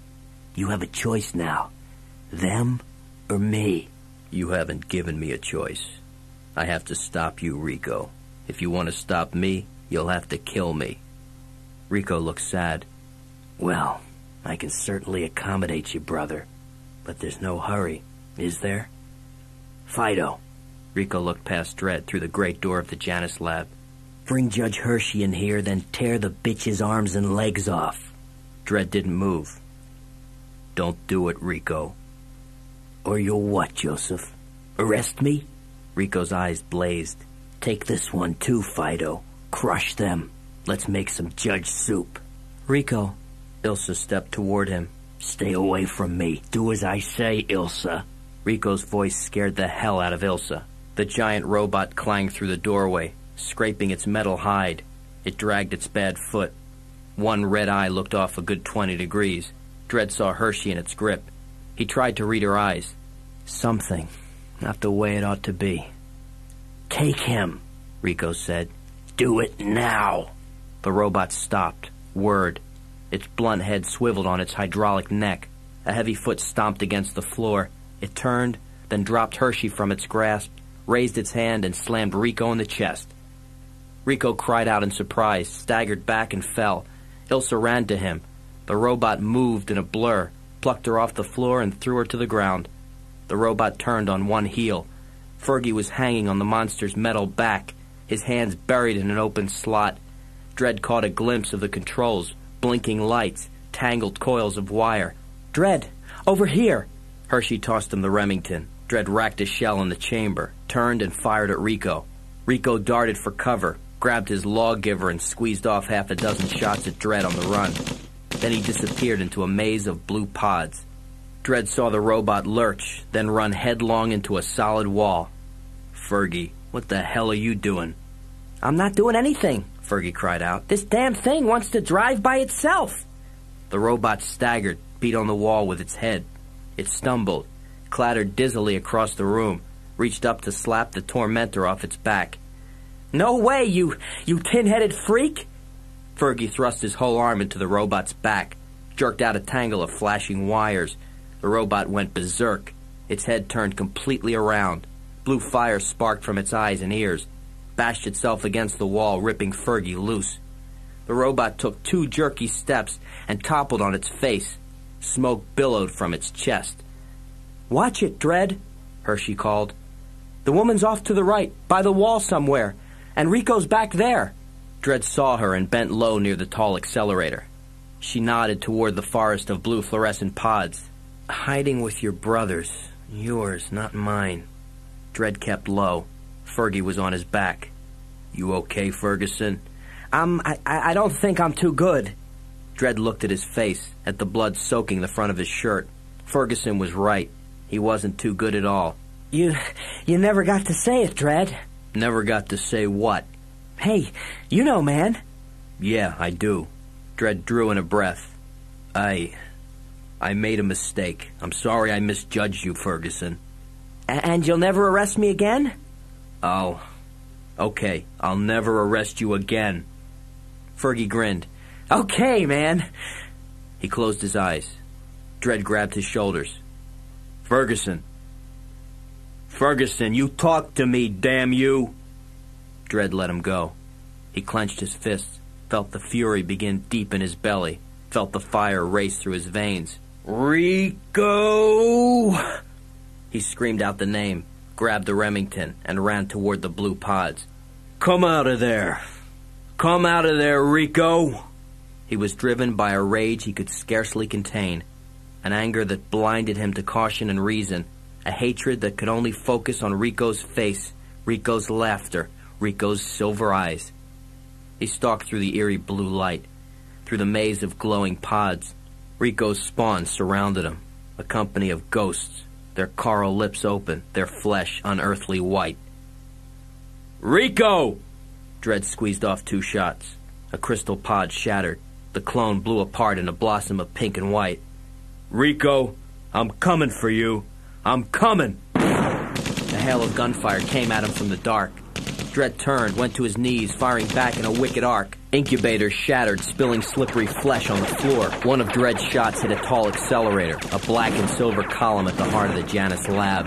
Lightning crackled along the tower, snaked to the top, then exploded in a blinding fireball, showering the pods with comets of molten steel. The incubators cracked. A flood of thick, amniotic fluid hissed in the terrible heat. Dredd saw him then, as the computer burst into flame. Rico ran. Dredd fired, blowing a hole into the console, blinding 1,000 red eyes. The fire would keep Rico busy. A minute and a half. Dredd broke into the open, keeping low, heading straight for Rico's hiding place. Rico caught him there, raised up and raked his path with automatic fire. Dredd cursed and scrambled for cover, lead tearing the heel off his boot. Where the hell was Hershey? She had gone after Ilsa hours, no, only minutes ago. Time was playing tricks again. Another incubator exploded. Blue fire webbed the walls, sizzled the concrete floor. Dredd saw the flames beginning to burst from the equipment on the far side of the lab. Getting hot in here. Gonna get a hell of a lot worse. Rico laughed, a high-pitched, grating sound that set Dredd's nerves on edge. "Central, hatch the first set of clones," Rico shouted. "On my command. Now!" "Rico, don't do that." "The cloning process is not finished, Chief Justice Rico. The clones will be only 63% complete." "I don't care if they're pretty or not. I want the damn clones now!"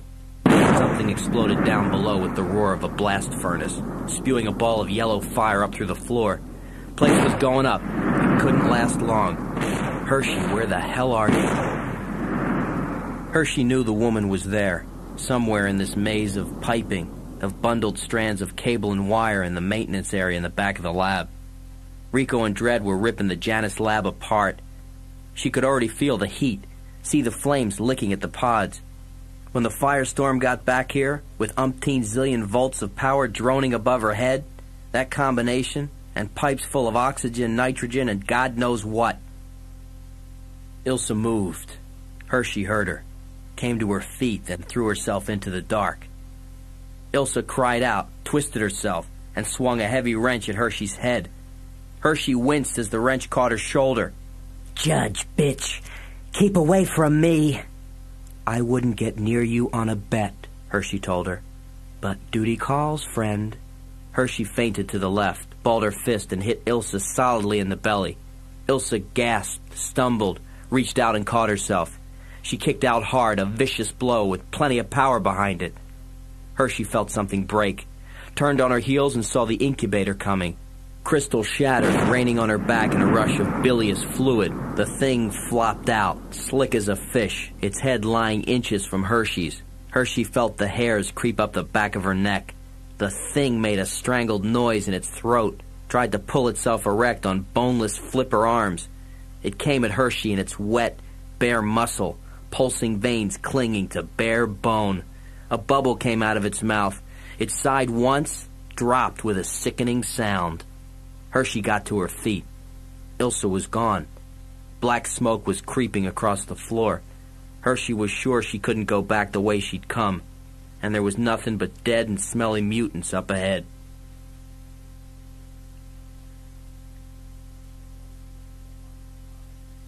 The flames licked at the heart of the pods.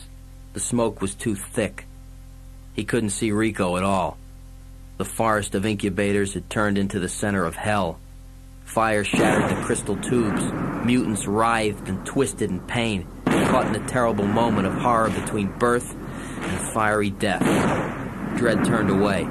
The image was etched forever in his mind. The manual made it clear. Daydreaming is spelled D-E-A-D. Dead. Rico hit him with a broken steel bar. The blow caught him just below the knee. Dredd went down. Rico raised his weapon for the final, killing blow. Dredd rolled, grabbed Rico and held on. Rico grunted, tore his way free and pounded Dredd in the face. Dredd felt his mouth fill with blood. Dredd kicked him in the crotch. Rico pushed Dredd away, backed off. Dredd was sure Rico had fractured his leg. He watched Rico scramble along the floor, grab his lawgiver. "Shit," Dredd said. Rico laughed, gave the weapon a loud command. "Grenade!" "All lethal rounds exhausted. Select." "Standard fire!" "All lethal rounds exhausted. Select." "Smoke bomb, damn you!" Dredd saw the muzzle flash, saw the round coming at him in a blur. It sizzled, then blossomed into a ball of liquid fire. Rico howled. "Central, turn off the overhead lighting, now!" The room went dark. Flames lit the curved walls of the room. Dredd struggled to his feet, fighting the heat that tried to gnaw through his chest. He turned on his back, gagged on the oily black smoke. "Central," he yelled. "Turn on the damn lights!" "Request denied. You are an escaped convict, Joseph Dredd. Surrender to authorities at once." Dredd swore, tore at his armor, finally ripped it free and tossed it across the room. Another pod exploded, sending mutant parts high into the air. Something fell close by. It had a half-size head. The head looked just like Dredd. "Central. Central. Look, I'll give myself up, okay? I'll surrender to Chief Justice Rico. Locate. Please." "Chief Justice Rico has entered lift 990 through the A door to your right." Lift? What lift? It had to be the other way in, the real way to the Janus lab. The A door took him down a long and narrow corridor. It finally came to an end at a metal door, a glowing arrow pointing up. Dredd punched the button. The door slid back, shut again quickly, locking him in. The door slid open again. Dredd sucked in fresh air. Rain beat down upon his head. Soot ran down and stung his eyes. Rico stood just beyond him. His face was red with blood. "Waiting for you, brother. Thought you'd never come." "I'm here," Dredd said. Rico shook his head. He aimed the lawgiver at Dredd's chest. Thunder rolled through the blackened skies. Dredd guessed they were 50, 60 stories high. The roof of Heavenly Haven, above the streets of Red Quad, where it had all begun. "This is how you repay me, brother? For telling you the truth? How can you go against me, Joseph? I'm the only person in the world, in your life, who never lied to you." "You broke the law. I did what I had to do." "Oh, no, brother." Rico's terrible grin twisted his features. "No, we won't go through that business again. You will not limp away telling me about the law." Rico closed his eyes, opened them again. Rain pelted off his face. He raised the lawgiver, let its muzzle rest on Dredd's head. Joseph Dredd, do you stand ready to answer for your crimes? Get on with it, Rico. Dredd, Rico shook his weapon in Dredd's face. I hereby judge you, Dredd, to the charge of betraying your best friend, guilty. To the charge of betraying your own flesh, guilty.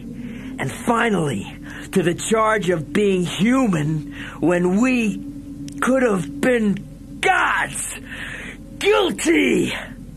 Rico's eyes went wide. The sentence is death. Rico squeezed the trigger. Click.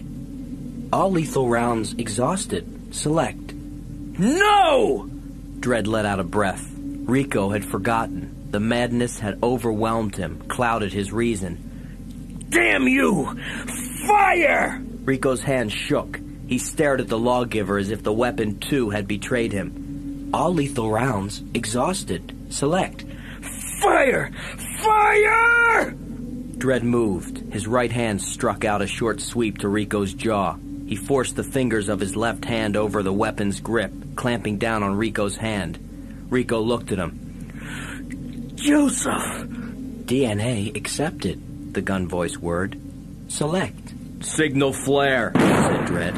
Dredd fought against Rico's grip, wrenched the weapon up, away from them both. The night turned red. The flare singed Rico's face and rocketed into the night. Rico cried out, stumbling blindly away from Dredd. One foot found the edge of the roof, the other stepped into empty space. Rico flailed his arms, fell away. Dredd lunged for him, caught him by the wrist. Rico hung there, blinked up at Dredd with blind eyes. You saved me, Joseph.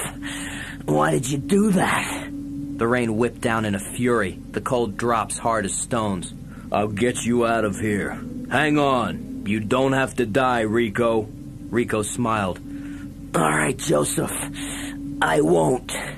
He brought his free hand up quickly, grabbed Dredd's wrist, and forced his hand free. Life sentence, Joseph. Works fine for me. Rico slid free. No! Dredd watched him turn slowly. His arms spread wide, watched him grow smaller, disappear in the dark veil of rain. His face was still there. His face. My face. He knew he was alone once more. Hollow. Nothing inside. Rico had taken it all away once. Now he had taken it again. Dredd was aware of the presence, the feeling of another person near.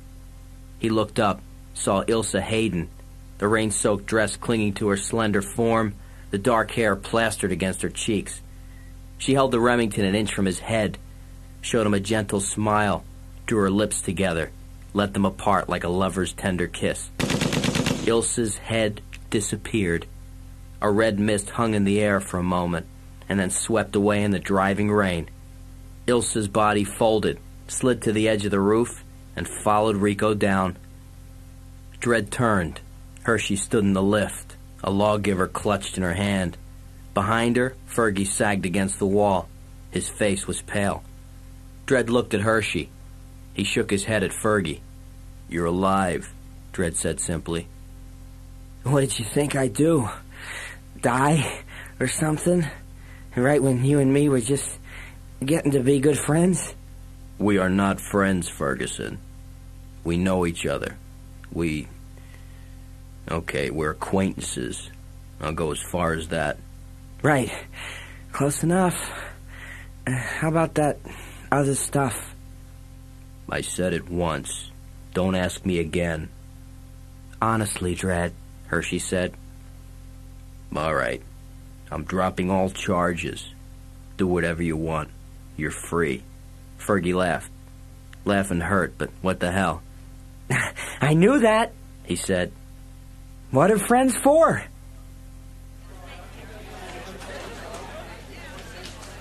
They were waiting in the street.